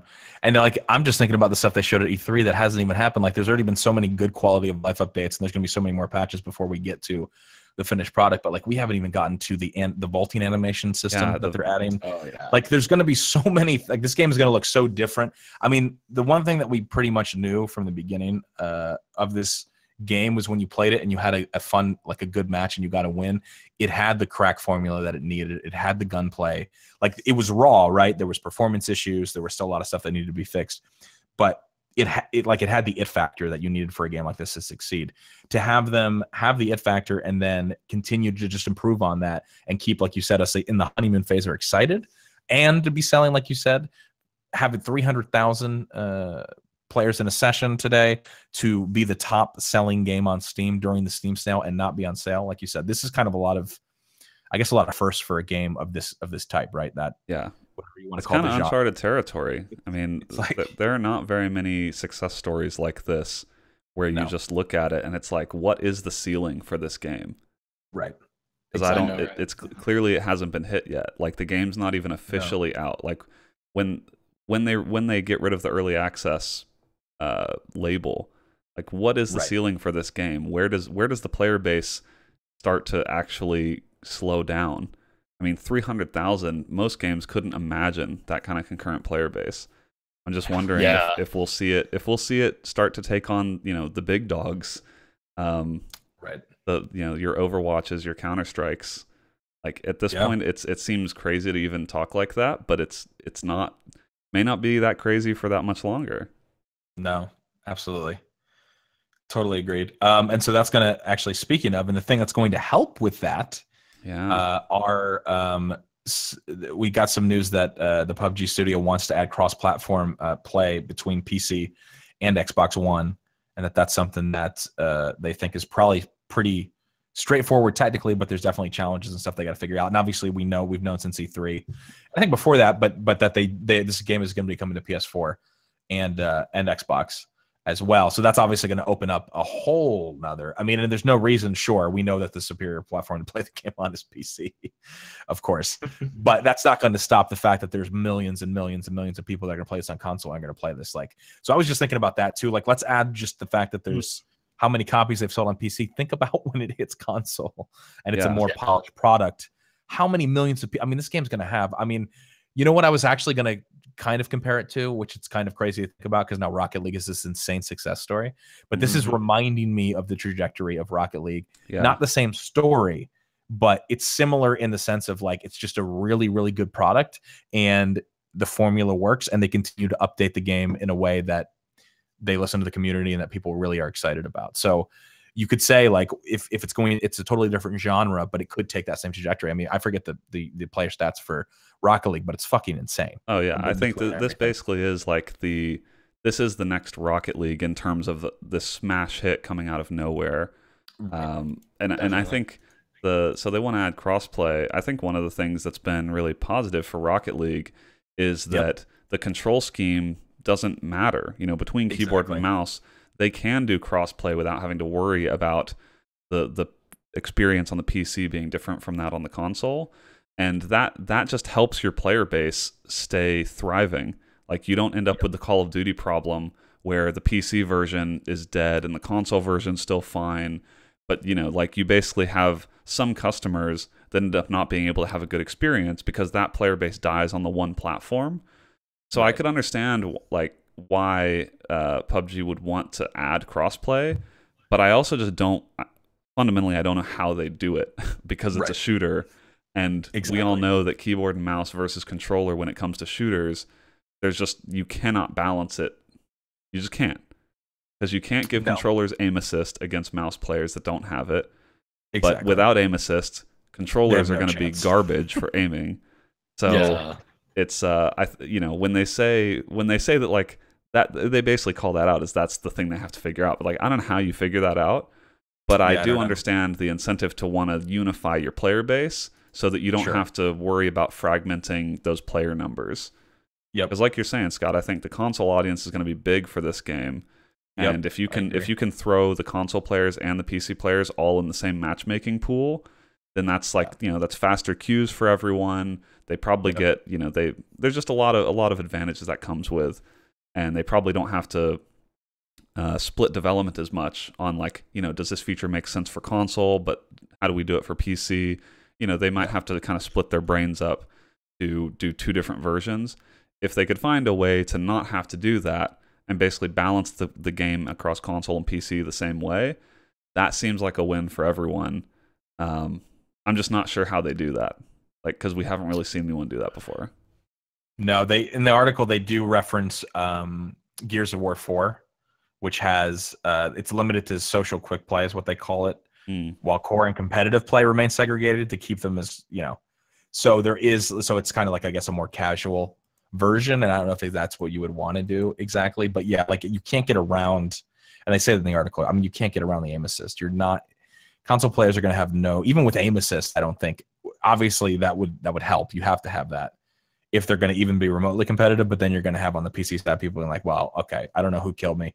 Not that you wouldn't know, obviously, who you're playing against, so it's not really that big of a deal. But eventually, they're going to have stuff like the replay system. That's we also didn't talk about things that are exciting.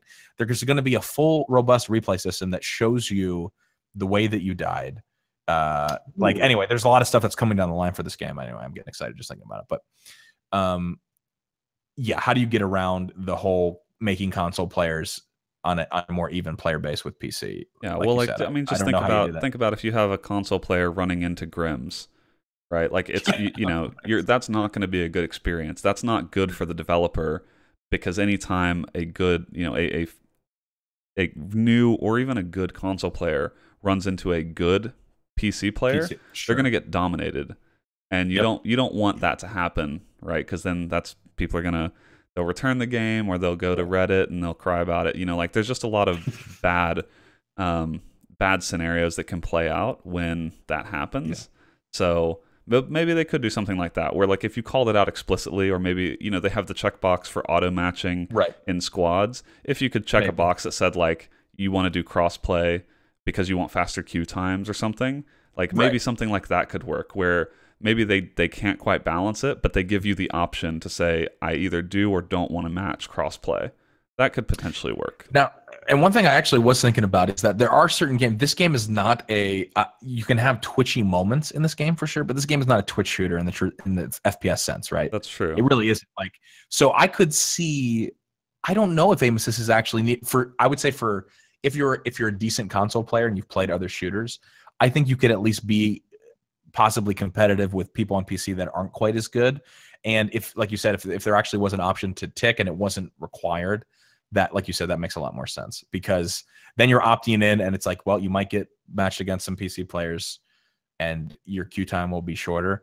But this game, I guess if it was going to work with any game, this game is not a Twitch shooter. So you could get away with just like, once you know the game really well, crosshair placement, that kind of stuff. That's true. That's true. I mean, compared to something like a Counter-Strike, it's obviously not going to be quite as bad as that would be, because a lot of the shots are at longer range, and you're leading people with kind of predictable leading patterns and stuff. So, maybe a good console player could do okay.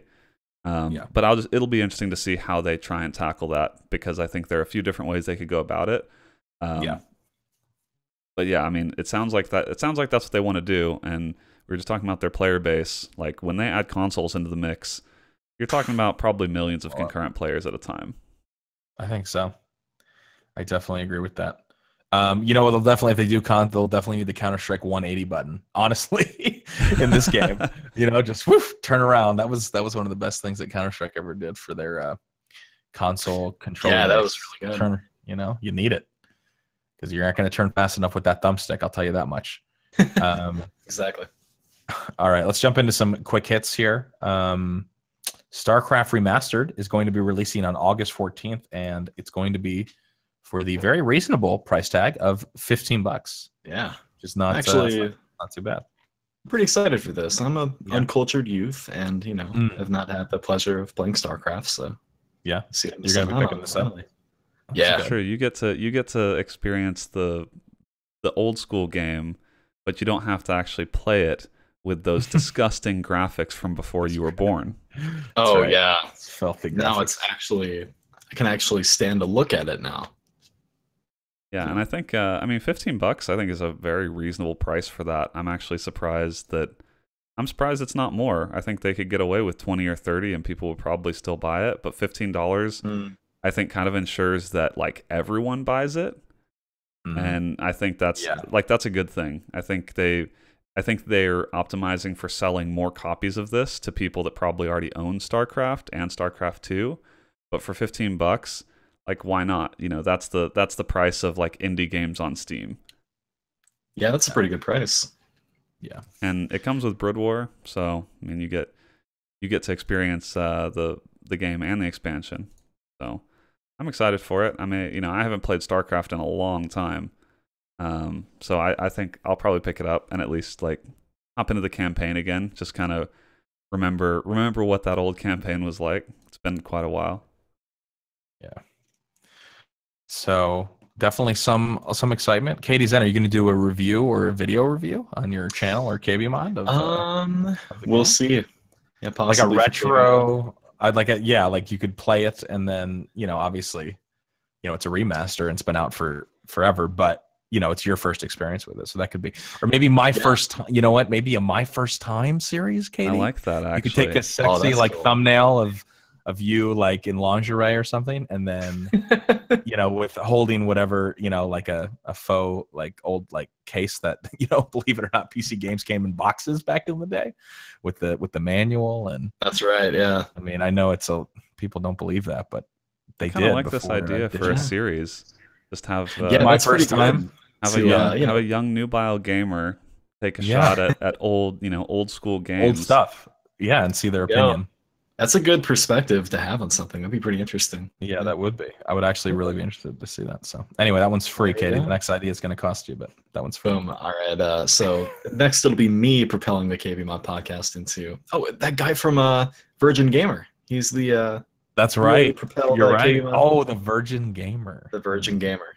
No, there's got to be a better title than that. That's a little too. I feel like the Virgin Gamer has to have. There's a channel that exists for sure called the Virgin Gamer. Yeah, I kind of like that my first time tag. It's you know, it's just scintillating enough that it makes you click, but then you notice that it's really just, you know, it's good pure gaming fun. Okay. All right. Yeah, I'll definitely consider that. Thank you, gentlemen, for the idea, and thank you for the profit I'll definitely make off of this video series. It's all good, dude. The affiliates are already fucking me over, so you know what? Take this idea and run with it as well. I don't have the age, so I couldn't even. I'm not young, so I couldn't even do this if I wanted to. All right, so let's move on to. I was gonna say move on to another dumpster fire, but StarCraft Remastered, by all accounts, will not be a dumpster fire. So I don't know why I'm saying that.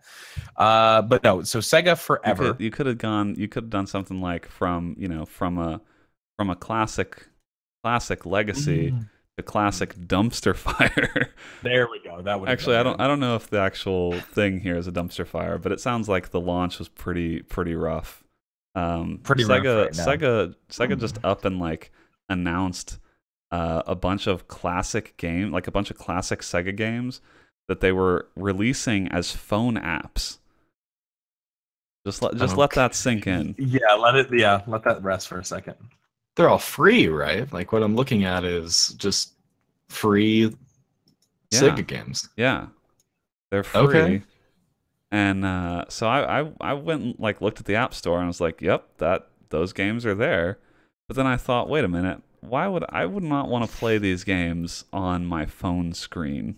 Like you need a controller for a lot of these old games, and apparently the emulation has been kind of rough on these games too. So it doesn't sound like this is the best way to play these games. But some of the titles they launched with did kind of hit me in the nostalgia feels, because like they have Sonic the Hedgehog. Comic Zone, Kid Chameleon, like these are games I remember playing because I was a Sega kid, and I love those games. They also launched with Altered Beast and Phantasy Star 2, so like there's some good stuff in there. Those are some bangers. Yeah, I'm not sure that on the phone is where I want to play those, let alone with what it sounds like is kind of some spotty emulation. So hopefully they get that stuff solved. But I mean, it's a cool idea, like especially giving these games away for free. Like, you know, talking about KD with being able to play games that were out before you were born. Like this is a good chance to be able to get to play some of those games. Oh, how dare you! I grew up with the Genesis. I know, but that doesn't change the fact that the game came out before you were born. That is a fact. Well, yeah, but I mean, it's not like I'm having a brand new perspective on. Well, maybe you aren't, but you're an eminently cultured youth gamer. Right. Not everyone your age would be. So you got to put it on their platform of choice. People. You got to put it on their platform of choice. Everyone's carrying around their iPhones and their Androids. That's true. And so you put it on the App Store for free. And I think it's an interesting thing in principle. But I'm just not sure that the phone is where I want to play those games, unfortunately. That's true. Hey, let me tell you. Later years of high school, those Sonic games that they released on like mobile. Like those are actually pretty good. Like they completely redid Sonic 1, 2, and Sonic CD for like mobile devices, and those games actually work pretty well. Like I enjoyed those quite a bit, just playing them on like you know whenever I had a chance. So like I could see if it was free and they emulated well, it could be it was harmless. But unfortunately, it's being emulated through Unity, is what I'm saying. Yeah, it seems like an odd way to emulated title. Yeah, they defend their use of Unity because a lot of people are saying, why didn't you go with something else? And I don't know. They're basically saying that they could have. So the RetroArch devs said that they could have been using RetroArch right now if they hadn't been so stubbornly insistent on demanding we relicense our entire program to something that would strip us all of our rights on top of some other unreasonable things like not showing any branding, etc. Hell, they could have had this running on the desktop right now on the top of consoles and maybe some NetPlay as well. Oh, well. So RetroArch sounding a little bit bitter about the fact that they didn't go with them for emulation. But yeah, it sounds like Sega trying to curb the fact that a lot of their games, are only playable with emulators at this point. Right. And so you might as well release a version your own that you control. That you can launch it free and have ads on it or something and make some money off it in perpetuity. But it is kind of a shame that apparently some of these games suffer from these emulation problems. But I think it's a neat idea in principle, especially with we didn't talk about this, or maybe was it this week that I don't remember when it got announced, but that Nintendo's doing the Super NES Classic. Which I think we predicted that being a possibility after they abruptly cut off the supply of the NES Classic. But I could see, I could see Sega doing something like that too. But it sounds like this is their strategy instead. Like instead of doing a console type thing, they're just releasing them as phone ports, which is okay. But I actually think maybe I would rather have a little console that plays. Yeah, I was just going to say, It's true. There are systems that have like I've definitely seen Sega Genesis 80 bundled in games, but it's all done by off-brand companies, and it's all like it's not through HDMI. You can't do like save states or anything like that. So I mean, that's what I'm like. Do you think obviously they wouldn't sell, like going up against a Nintendo version similar? They probably wouldn't sell as many, but lots of people have very fond of Sega. Like growing up, I had a Sega Genesis and. I think they could sell a lot of these actually, I think they would sell a good amount especially with Nintendo and like having supply problems. Like if you think about a parent looking to buy something for Christmas or whatever, like people looking for gifts. If you're the person you're looking for was like just an old school game fan and you couldn't get the Nintendo version, you'd probably pick up a Sega version instead. Like these are some good games. Yeah, absolutely. No, these are actually legitimate titles. They're not some garbage. So yeah, I totally with you. I would welcome them to do that. I think they would actually make a lot of money. Could probably sell a lot of them. Yeah. And let me just say, go ahead. No, I said maybe they'll do that down the road if this. I mean, it sounds like this is the direction they're going, so they're probably not going to. But who knows? You're right. Yeah. I kind of hope they do it in addition. I mean, there's not any downside from the consumer perspective of being able to either download them for free on your phone or pay, I don't know, 60, 70, 80 bucks for a little console that has this on it and comes with a controller. Because it's like, obviously the best way to play it would be on a controller and being able to plug it into your TV and stuff. So it's like if people didn't want that, being able to get it for free on your phone is a cool way to make sure that these games' legacies live on. But I also do think they would sell a decent amount of the hardware just because people don't want to mess with, having to download a bunch of stuff on their phone. Like Nintendo has paved the way here. They've shown that people are willing to buy, a console that has a bunch of just old games on it to get around the difficulty in emulation. Like a lot of people just don't want to mess with emulation. So I think they'd sell a lot. Cantu in chat's talking about, we had a story about how in the Brazilian market they make new someone bought the schematics for the Genesis. A company did, so it's not even Sega, right? They bought and they make Genesis just also because of hardware and stuff is not at the same level in a lot of places in Brazil, right, as like North America and some other spots. So that a lot of people still play that console. So that's interesting. But yeah, it's different than obviously doing something like if they just sold the Genesis as it was made back the year that it came out. I don't think that would really move the needle much, obviously, in the US. No, not really. It would have to be a something like the NES Classic or whatever else. Yeah, but I mean, Sega. I think Sega has enough good games to make a version of an NES Classic type system. Sure. They don't. I don't think they have enough to put out multiple editions, maybe. But I definitely think they could put out one that would be reasonably successful. Because a lot of those early Sega games, there's some good stuff in there. Yep. Totally agree. Yeah, definitely. And this got me thinking. This is pretty off topic, but just nostalgia for that. A lot of people grew up playing the Sonic games. Sonic Generations is on sale on Steam right now, and this is so off topic, but it's only $4.99, and that game is incredible. Okay, that's it. I mean, if you're fond of Sonic, if you played, so it's like a love letter to the Genesis games and pretty much all those games. Honestly, I was just scrolling through Steam when you were talking about this, and this came up, so I just wanted to throw that out there. I feel like little encouragement to buy it. Yeah, a little shill, It's all good.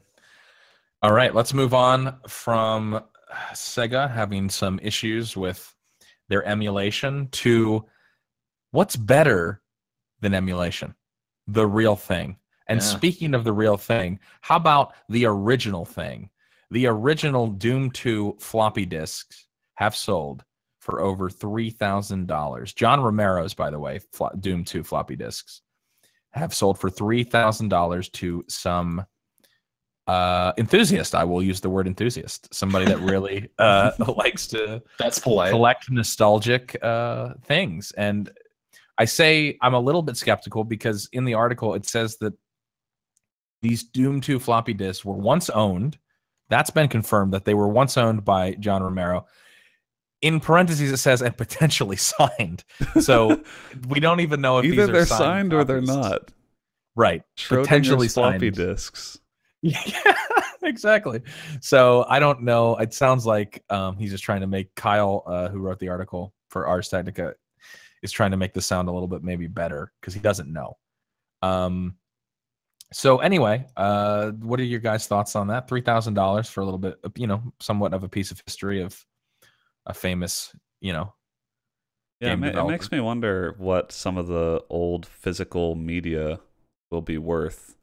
Because these discs, I don't think, from what I understand, there's not even anything really special about them. Just that they were obviously they're back in the day, and they were owned by John Romero. That's it. They were owned by him, but he was John Romero. I'm guessing he probably has more than one copy of Doom on floppy disks. That's what I'm saying. So it's not like they were even the original ones or something like that. They're ones that he owned. But they mention in the Ars Technica article that there's a rarer version of a Doom disc is actually 5 1/4 inch discs with Doom, which will a lot of people probably aren't even like old enough to know what those are, because those were on their way out when I was young. But 5.25-inch discs were like what preceded floppy disks, and apparently there are some copies of Doom on those which go for like $900, $1,000, something like that. Yeah. So it makes me wonder what some of the physical media will be worth if people keep it around.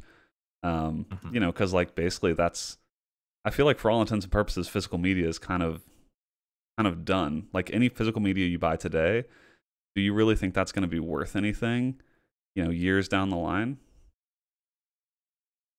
Well, it's a pretty huge, like, to just, it's a pretty big generalization to just say all physical gaming media, you know? Like, yeah, but I'm just saying, I guess what I mean is, like, John Romero's floppy disks only exist because things were put on physical media at that time. Like, all the games being developed now, there are no original floppy disks or anything like that, because it's just all digital.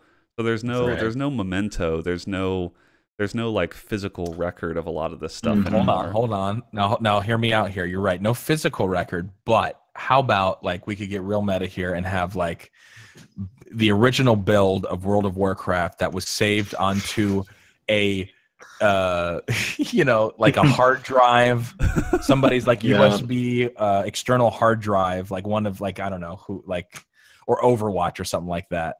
And so you're right, it's not like it would be on somebody's rig or obviously on their server somewhere, but like, and then a video of Jeff Kaplan dragging the original Overwatch build from like, let's say his computer / server onto the external USB hard drive, and then that comes with it. I'm telling you, like, I'm just spitballing, but this is like you said, the physical media wouldn't exist. Yeah, you're right. That's the closest thing, and people would lose their shit. I mean, you tell me somebody would spend $10,000 or $20,000, some Overwatch dude. Oh yeah, to have that little piece of history, like, and even obviously it'd probably be more the video of Jeff Kaplan dragging it. Yeah. But I'm like, that's the way. I mean, I'm just thinking of like, I'm a shyster, so I'm just thinking of ways to make money. I mean, that would be if Jeff Kaplan's ever like down the road, because obviously John Romero set this up because it says that he posted it, obviously the eBay posting, which is how they can confirm that it's his stuff. And I love the comment on this article. One of the top comments is, it must be nice to be famous in a way that you can just sign stuff you find in your attic and create value. You know what I mean? Like, you just saw the floppy disks, was like, I'll throw it up for an auction, and he made $3,000. I mean, he probably, like you said, he probably has multiple of them. Yeah, it's like his garage sale. Oh my God. He's selling this stuff for a few grand a pop on eBay. Like, you tell me you don't want George Romero's sandals? Boom. The sandals that he used to walk into the original id office back in the early 90s. A pair of boxers that have a cum stain because he used to jack off on the long hours they were working on. He was working on Doom, the original Doom. It's like, my God, dude, that's amazing. Yeah, that'd be crazy. I'm sure people did. Wait, hold on. I'm getting word in. New listing on eBay. Muhammad Ali's original laptop with the unpatched debut version of Roblox. $24,000. Wow, I did not realize.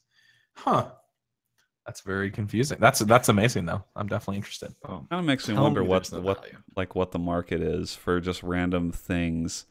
Yeah, that some things that people own, like things that celebrities own, that they're tangentially sort of involved with.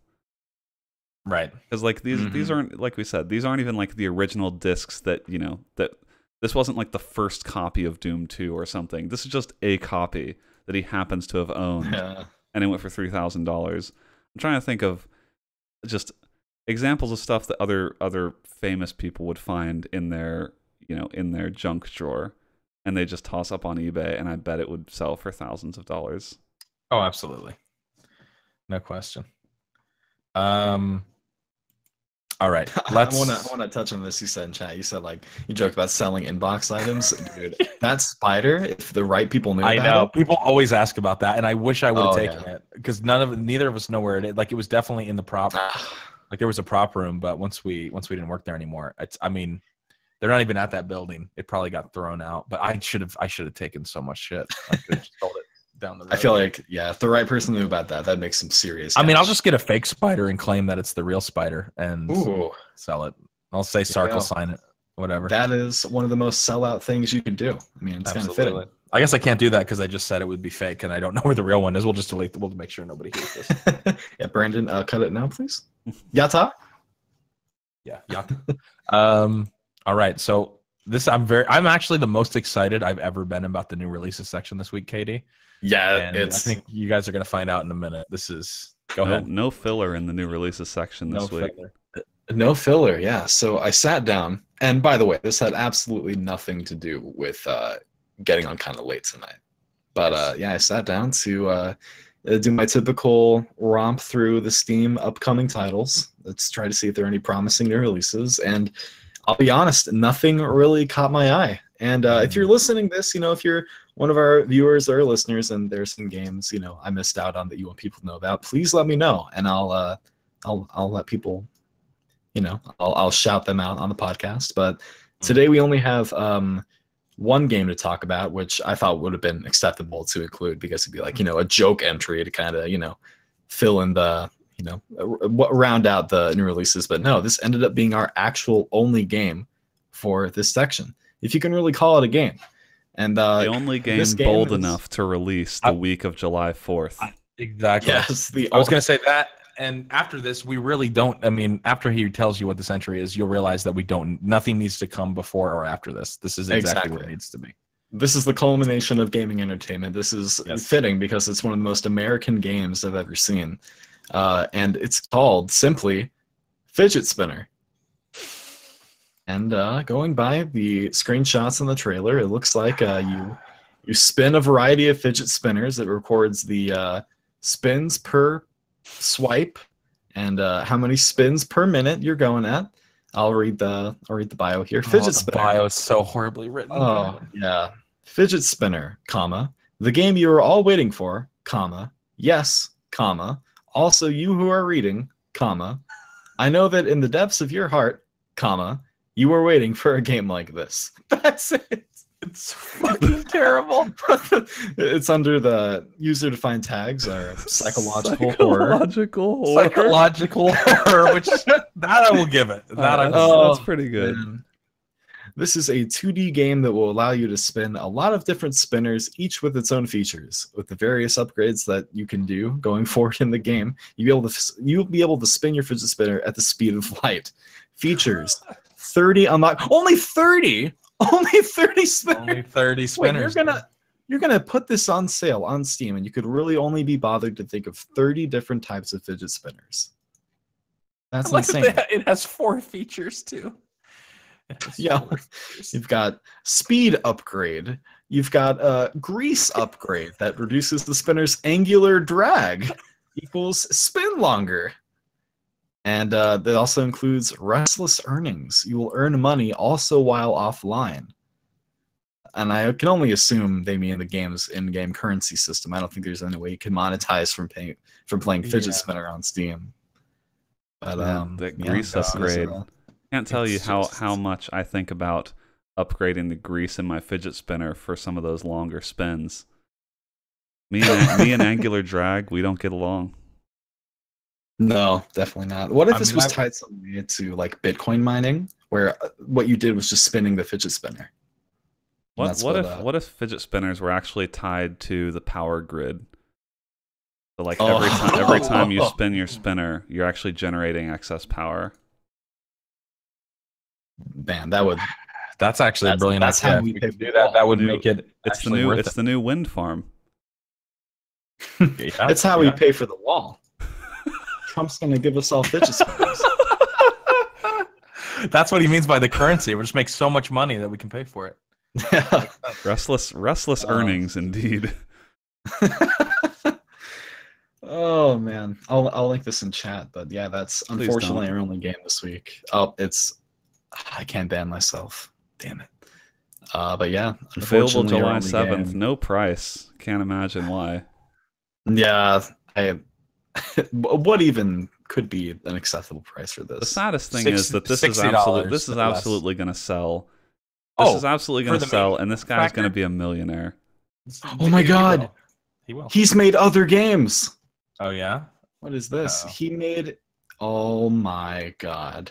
Gabe Newell Simulator 2.0. Oh no. Oh, it's a third-person shooter. You're going through the Valve offices. Oh my God! This looks amazing. God. It's on sale for 75 cents right now if you want to get Gabe Newell Simulator. The trailer. Jesus Christ. You just it's just Gabe Newell shooting. Look at the frame rate in the trailer. Yeah, it's literally getting 5 frames a second. How's that possible? Recommended GPU, 1 GB of video RAM. What did you make this thing on? I'm actually I have to User reviews mixed. I'm actually speechless. Oh, you gotta watch the trailer if you're in the chat, and check it out if you're listening. Where is 1.0? This is 2.0? This is this. I don't know. Well, the sale listing is just Gabe Newell Simulator, so it might have just, they changed the title. Oh, I see. He's well, I mean, he did make some DLC, so I guess if you're now getting the complete experience, that's 2.0. Oh pretty my wild. God. Then there's also Noob Squad, which this dev is clearly destined for greatness. This is like Gabe Newell Simulator was his warm up. Oh my God. Please just listen to this about this game for this game, Nude Squad. It says, not Nude Squad, Noob Squad. It's an online multiplayer shooter. Are you a noob? Then prove your no skills in this game created just for you. Noob Squad, the game that will make you feel accomplished, and you will compete with other noob like you. Kids, play and begin now to enter the ranks of the losers. The only important thing is to play and have fun. I'm about to buy Noob Squad, and Katie, we are playing we have to play this multiplayer game. Right. We got to get how many people can play? It looks. Oh, I hope it's co-op. I hope it's not just multiplayer. It says multiplayer, but I don't. Yeah. Oh shit. Holy fuck! I play Noob Squad. Oh, is Gabe in Simulator? Oh yeah, it's only single player. God. God. It's well, that's 49 cents. Listen, Dead Space 3 can wait. We gotta check this shit out. Yeah, this is fucking. Even if we could just 1v1 in it. Dude. Yeah, no, exactly. What if it turns out to be the most tactically, the most depth of any shooter we've ever played? Hidden gem. Look at the image for the title. It's just a JPEG of a little kid. It's oh my God, this has to go in chat. Yeah, just check them all out. Man, I have a fidget spinner that is literally like a ship's wheel. God. Oh boy! All right. Well, there you go. What gold? See, I told you, Katie, we didn't need anything else. Fidget spinner available July 7th. Yeah. There we go. Let me go and purchase this. Think about the SEO that this game's gonna get. Right, fidget spinner game. I bet he'll end up being the top listing. He will, and he'll probably price it for $1 or $2, and people will be like, "All right, whatever, I'll see this thing," and he'll make so much money for clearly 5 minutes of time. But hey, he's doing it at least. He's mad enough to do it. So, man, the madman. Oh my God, there's a recommended review for Noob Squad. Yes, this game is flawed. I admit it, but for 99 cents, it is worth it if you have friends. I have issues with this game, and they are no servers, bad controls which you cannot change, 2 different guns, and unbalanced classes. It just goes. It's like, I also have things that I like about this game. It's only 99 cents, and that's it. No. Wow. No. What a review. Oh man. That literally sounds like a kid who has $1 to his name on his Steam wallet, and he looked for shooters. He sorted by price. He found this. Yeah, he's got buyer's remorse, and he's trying to convince himself it's worth it. He's doing everything he can to make this okay. I think my new pastime is going to be going to bad games on Steam and just reading the reviews section. Yeah. Most helpful review for Gabe Newell Simulator 2.0. Not recommended. 0.3 hours on record. Bought as a joke, and I'm still disappointed. Oh man. Oh, Please. What's this guy's name? Antonio Rena. we got to keep an eye on him, dude. Yeah, absolutely. Damn. Steam is a wild Jesus place. It is. All right. Listen to even so the DLC real quick. One more thing. The DLC. There's DLC for the Gabe Newell Simulator, and it says the DLC of the game is now free. From now, everyone can play the Gabe Newell Simulator DLC, Gaben DLC, because is totally free. Oh. Don't miss this opportunity and prove it if you want. Oh my god. Prove what? What are you proving? That it's free by playing? I don't even. God, clearly English is not this. He's inviting you to prove yourself, Scott. I guess prove yourself. I don't want to drag this on, but like the description, they're all great. This is what the description for the Gaben DLC is, titled Gaben DLC. With the Gaben DLC for Gabe Newell Simulator, has added a unique and peculiar mode in which you can play by creating portals. Wait, it's just Portal. Yeah, it's literally just it's the Portal. One screenshot is a Portal viewing just a real life picture of Gabe Newell, and one is a. All right, can we talk about the viewer questions, please? I'm getting a headache. Yeah, we're gonna move on. Thank you for that one new release, Katie, that launched us into a world of magic. So a world, of discovery. Man, that might actually have been one of the best new release sections. It was. See, we told you don't have to list a bunch of weeb shit when you don't have stuff. You just need to find one game that works. Oh, you can't stop me. Yeah. So our first Twitter question comes from tspace36, and he asks us, "How do you list your online friends' names in your phone? I put their first name followed by their in-game name. Example, Brandon Barndoor." And then he gives us a little tongue-out face. And that's a good question. That's actually a really good question. How does this person have my cell phone number? Yeah, first of all, what's going on?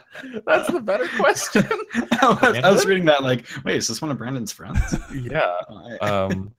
Brandon's been doxxed, I guess. I don't know. Yeah. I have it as Scott space APL. And Brandon space Volition. And this is all in the first name thing, or you switch it up?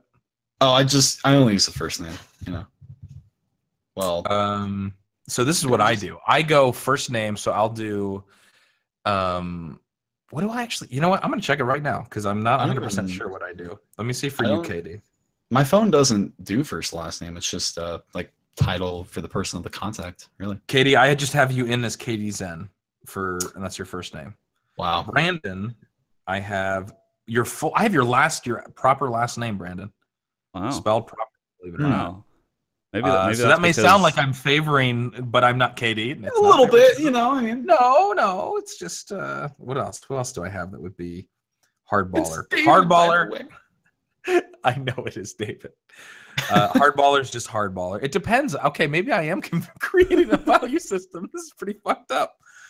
Well, no, it's also what I would call you is that I call Brandon. I call you KD. I never called you David. That's so it wouldn't make sense for me to put David in. Just like Hardballer, I know his name is Dan. I don't call him Dan. I call him Hardballer. So it's you're right. It's all so like Sark in my phone is not is Sark, even though because I never call him Scott.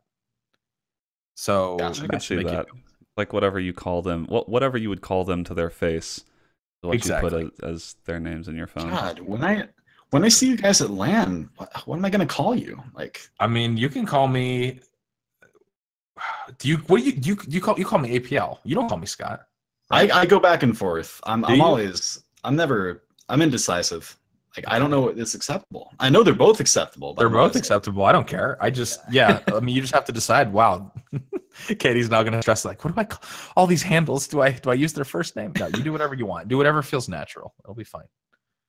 What about you, Brendan? Do you like because I feel like you would go because you have a very organized, structured mind. I feel like you wouldn't be able to put game handle. I feel like you would put if you know their name, you do first name.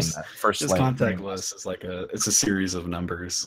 It's just I don't know. No, I'm guessing. I mean, you probably won't be surprised to know that I absolutely put in everyone's first and last name. I knew it. Okay. The interesting thing. Maybe a little known tip here is depending on the phone you have, so it may not work on all phones, but like on iPhones, and I think like if you use Gmail for your contacts, I think it works there too.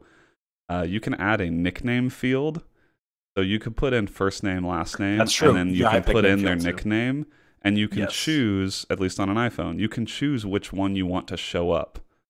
So like you could choose either I want the nickname to show up or I want their actual name to show up, but you can have both stored in their contact. So I have that for some people, just because for some people I'll put in their first and last name, but maybe I've only met them a few times and I don't remember their first and last name, and I know them only by their their handle.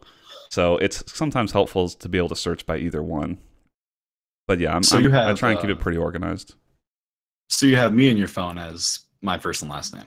I'm not sure if I have your phone number, but yes. I mean, I know your. Oh no! Yeah, you do. We've definitely exchanged phone numbers. Have we? Oh no! Oh my god! Oh yeah. No. Katie goes to his phone and there's like a text thread with Brandon from not that long ago. No, yeah, no. I have your phone number. One text. Yeah, no, I have your phone number. Yeah, I put in your first and last name. Everyone, if I'm gonna put someone in my phone, I put in their first and last name. Like if I don't know their first last name, I won't put them in my phone. Brandon, can you do me a favor? Like, it doesn't have to be this podcast. Just sometime in the future, like, for example, if I do a good segue or if like the new release section is above average, can you just say like, "Thanks, David"? I can, if that's what you'd prefer.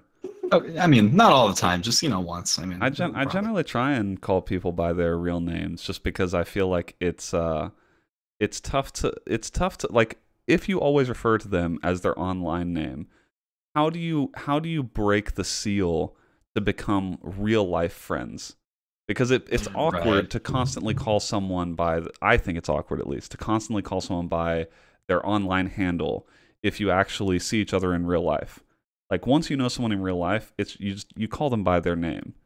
And so how do you ever get past that? Like I feel like it automatically creates a more intimate friendship if you just start calling them by their name. When you see John, do you call him meme dude? Yeah, I mean, what I call John is not anyone's business. Yeah, I was just gonna say, he's not gonna reveal that. There's no way. Not appropriate for a public podcast. But like, I've never called Scott APL. I've always called him Scott. Yeah, see, but that's because you started that way. Like, there's so many people that I'm really good friends with that call me APL and never call me Scott. That's true. Yeah. So it just feels funny to me. It just depends on the person, but it is. No, I feel you. It can be funny, especially if you're not. If that's like your standard, it's like if for you using somebody's name, like you said, that's because if you don't like using the game handle, it just depends, I guess, on the person that you are. But I feel you on that for some stuff. So that means that tells me then in your value system, Brandon, the fact that you don't even know if you have David's phone number in your phone, and that you do refer actually, to him the as only reason I said that is because it's so easy to get a hold of KD through other channels. Like, we've got a Slack group. I've got him on Steam. I've got I have him on a bunch of other places. I very rarely text him because I just don't need to. So that's why I didn't mean that like I didn't need his phone number. I just wasn't sure if I had it because we talk a lot. But it's not over the old the old telephone pipes. We talk over the internet. Right. No. You're right. I hear you. I've often thought about occasionally sending you guys like funny pictures or memes, but I always think like you guys are like on thrones at the moment, and like your phone will buzz like with a message from me. You'll go, "Oh my God, it's this guy again!" Jesus. What's funny is that what you talk about doing, Brad actually literally does. Like he texts me garbage memes. Yeah, Brad likes to text me. He definitely does. Since he's not here, I'll call him out on it. But he just texts me random trash memes. That's just hilarious. He actually, it's what I would expect from you, KD, but it's from Brad. Yeah, I'm definitely not going to lead by that example. Good question. That was a very good question. Very good. Yeah. Our next question comes from I'm Not So, who asked us, for Smarties, do each color have a separate taste / flavor, or are they all the same? What is a Smartie? Never had Smarties? I think I might have. Oh yeah, I've had these. You've had Smarties. Yeah. They're just Kids not. In high school used to they're snort kind of a. Wait, what? Smoke them. No, they used to snort them. you know. Really? They would crush them up and snort them? Yep, it was disgusting. That is gross. Yeah, And that is not a good idea. That is. People would talk to me like, "Yo, David, you want to snort some Smarties?" Like, No. what the fuck are you doing with your life? You're just This is like kids doing stuff like that is why you've got to have warning labels on everything. Yep. Why would you think it's okay to snort pure sugar? Yeah. So it might have been like it's definitely stopped in high school. It must have been like late middle school. That sounds like a middle school thing that middle school kids would do, to be honest. They probably just wanted to be cool, you know. Probably thought doing drugs was the shit, you know. But damn, it was just so nonsensical to me. You can get a 3-pound bag of Smarties on Amazon for $13. Wow. That's a lot of Smarties. 3 pounds of Smarties. That is $12 too much to have that. Candy. I'd pay $1 for 3 pounds of Smarties, maybe. There's so I can't think of a situation where I want 3 pounds of Smarties ever. No. Yeah. Unless I'm going to kill somebody. I need to have an unconventional weapon to kill somebody with. 3 pounds of Smarties at like 80 miles an hour to the head could probably kill somebody. I think I would truthfully pay the same amount for like 2 rolls of Smarties as I would for 3 pounds. Because I'm not having any more than like a roll or 2. Right, exactly. I don't remember. I used to have Smarties younger when you're a kid, like that, but I can't remember. I feel like they all taste the same. They definitely all taste similar. I don't recall being able to. If I was in a blind taste test, I don't think I would have been able to tell you if 2 different Smarties were different colors.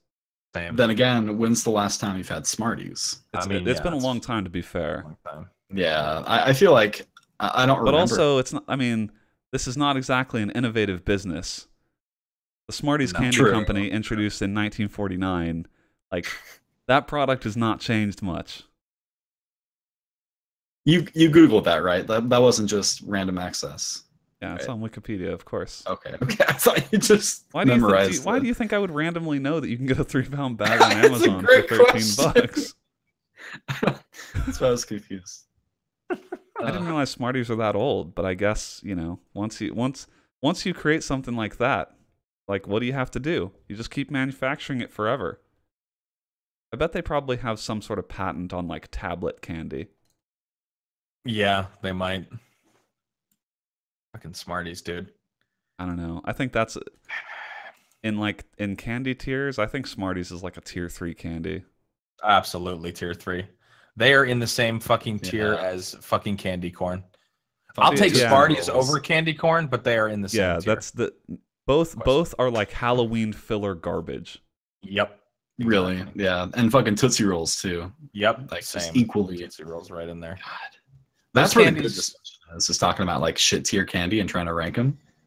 That's where we always all 3 of those could just if they stopped existing, nobody would give a shit, or at least sane people wouldn't give a shit.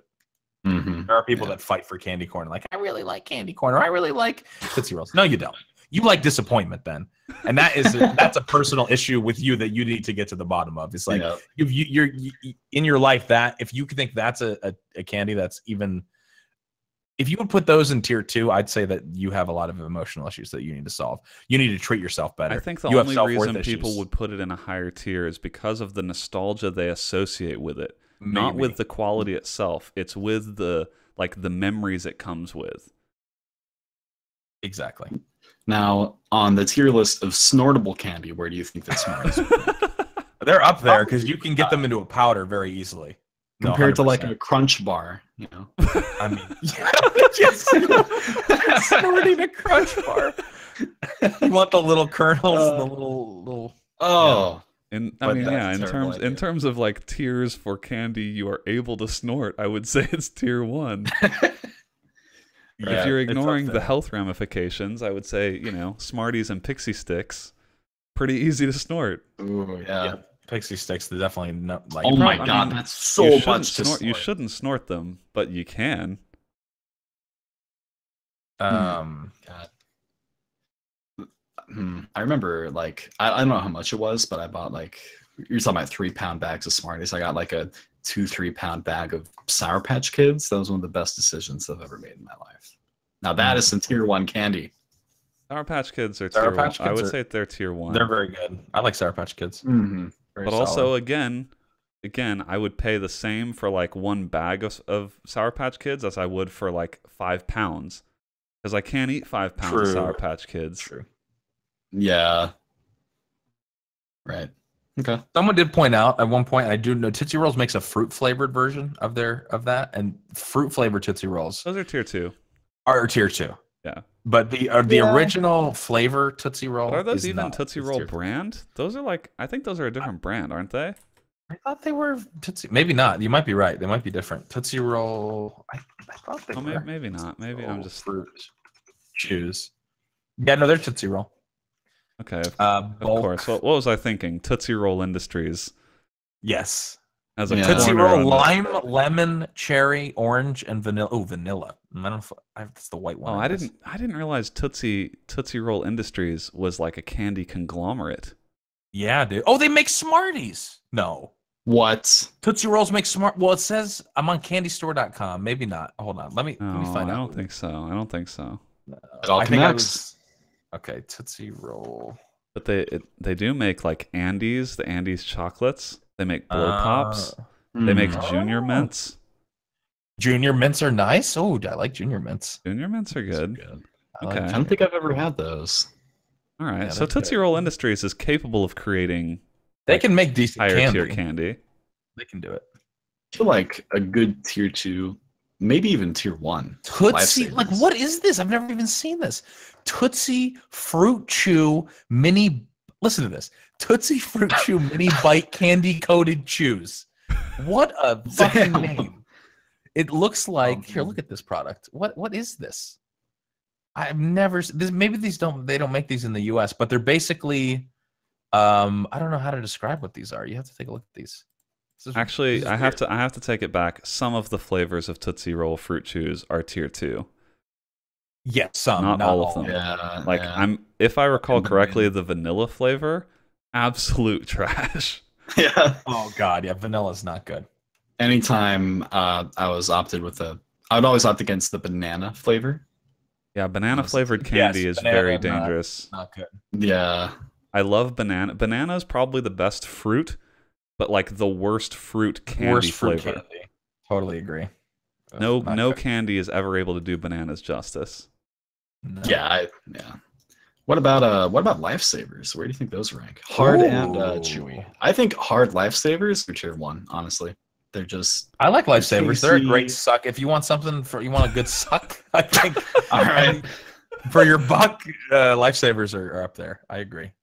I put it in tier 1, though I prefer the chewy. I love the lifesavers chewies. I think the chewy lifesavers are definitely tier 1. I like those a lot. I feel like normal lifesavers, it's kind of an old standby. So like I would think tier 1 is something I would look forward to. Lifesavers are kind of like, it's always been around. It's a standby. Like for me, that'd be tier 2. Yeah. Tier 1's got. I think tier 1's got to be something you would you would go and you'd buy yourself at the convenience store.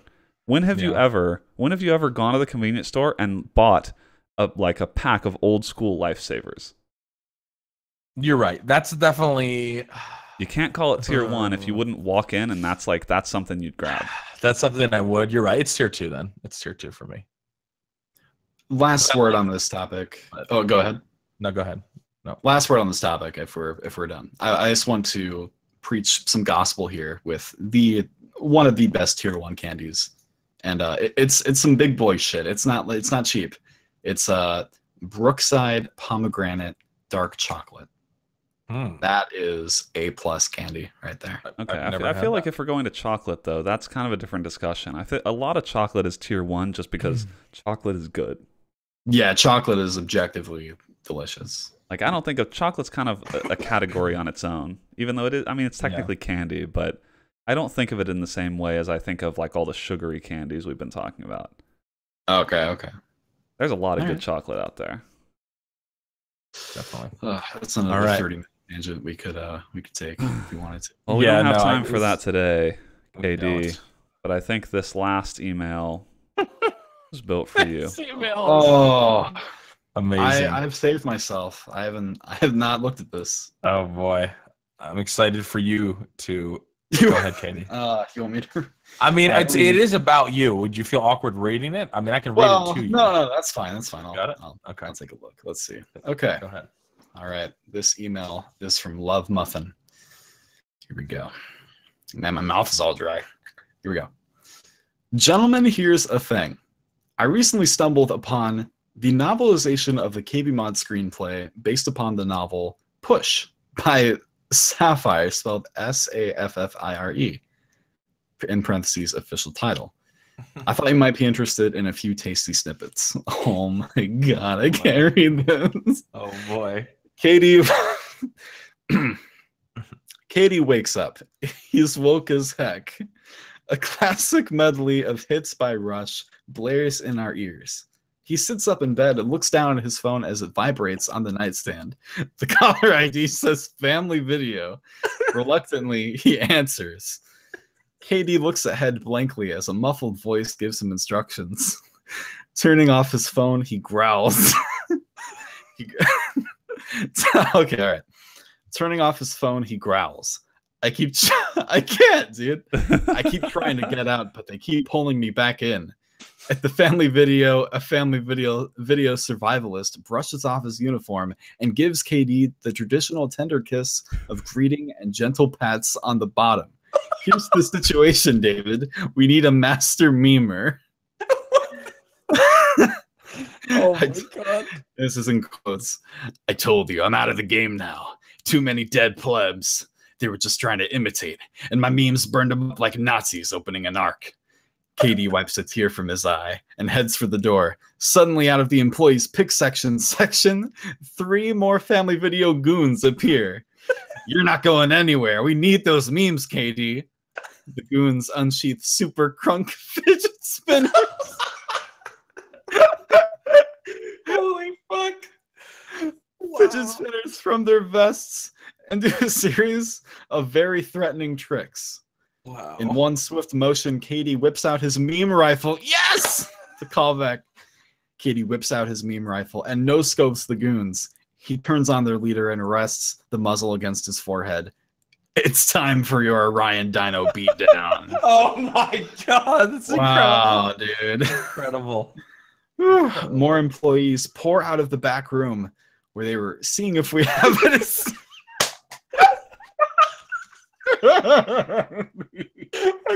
All right, let me start over. More employees pour out of the back room where they were seeing if we have it in stock, only to find Katie gone and their comrades covered in #slime. Does Katie go to A, a Denny's, B, a hipster donut shop, or C, a wing joint? My question for the cast is, what are your top 3 Disney princesses? Love Muffin, XOXOXOX. Wow. Holy shit. Holy fuck.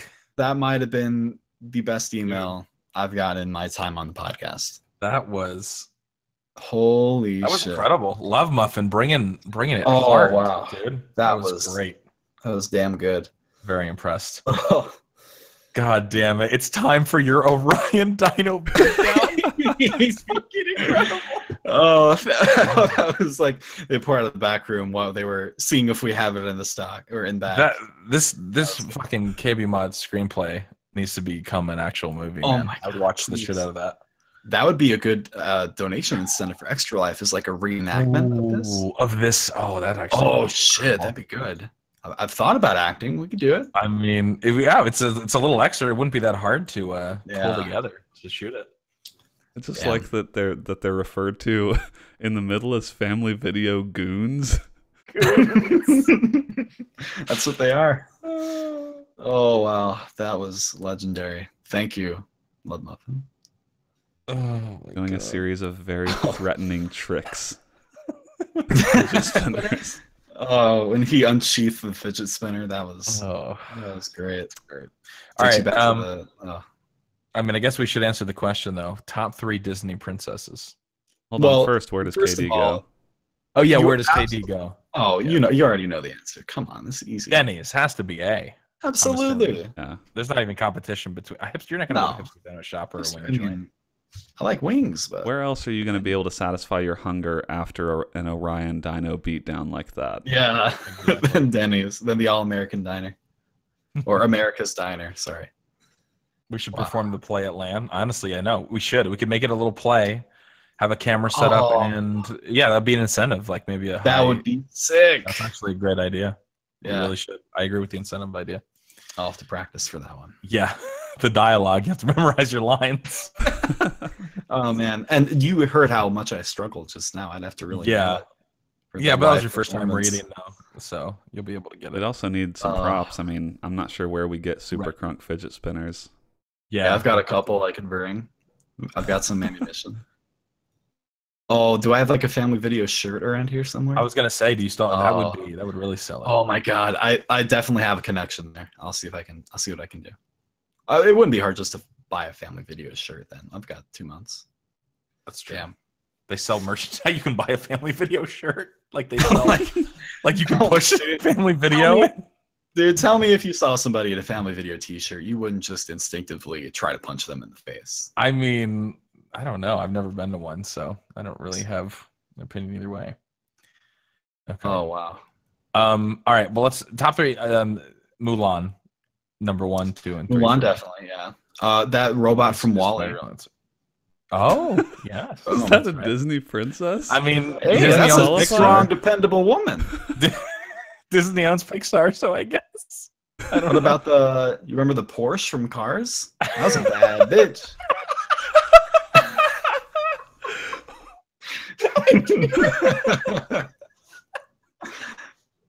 These are not the answers I expected. But what should I have expected from a millennial like this? Fucking Christ. The Porsche from Cars. These fucking millennial affiliates, dude. Every fucking time. Oh yeah, I'm sorry, dude. Just no respect for classic Disney princesses. No, not at all. Here I am thinking inside the box with the old Pocahontas and Ariel and Cinderella. But no, exactly. we've moved on apparently. Ariel for sure. Belle? Nah, I feel like Belle is too basic. Buzz Lightyear. Buzz Lightyear. If we're going this direction. Jessie. That's true. Man. Who's to say what the qualifications for princess are? We're past gender. Yeah, I was just gonna say. I mean, anymore. Like, but why can't? Oh wait, no. Who says he doesn't? Buzz Lightyear makes. Doesn't he like get his shit knocked out and he says I'm a pretty princess? Yeah. Or some shit. He qualifies. Yeah. Oh wow. Right. Okay, that's my answer. Dude, you could Dory from Finding Nemo if you're into that shit. What is with you and all these like inanimate objects or like sorry, non-humans? Non-humans. I'm just thinking outside the box, man. Top 3 princess and the Porsche from Cars. Okay. That's the only right answer. You're right. Son of a gun. Good stuff. All right. Well, wow. Good questions and emails this week. Enjoyed it. Now, this would be the section where, of course, if we had our iTunes podcast review of the week, I would read it out. But did you guys have one last week?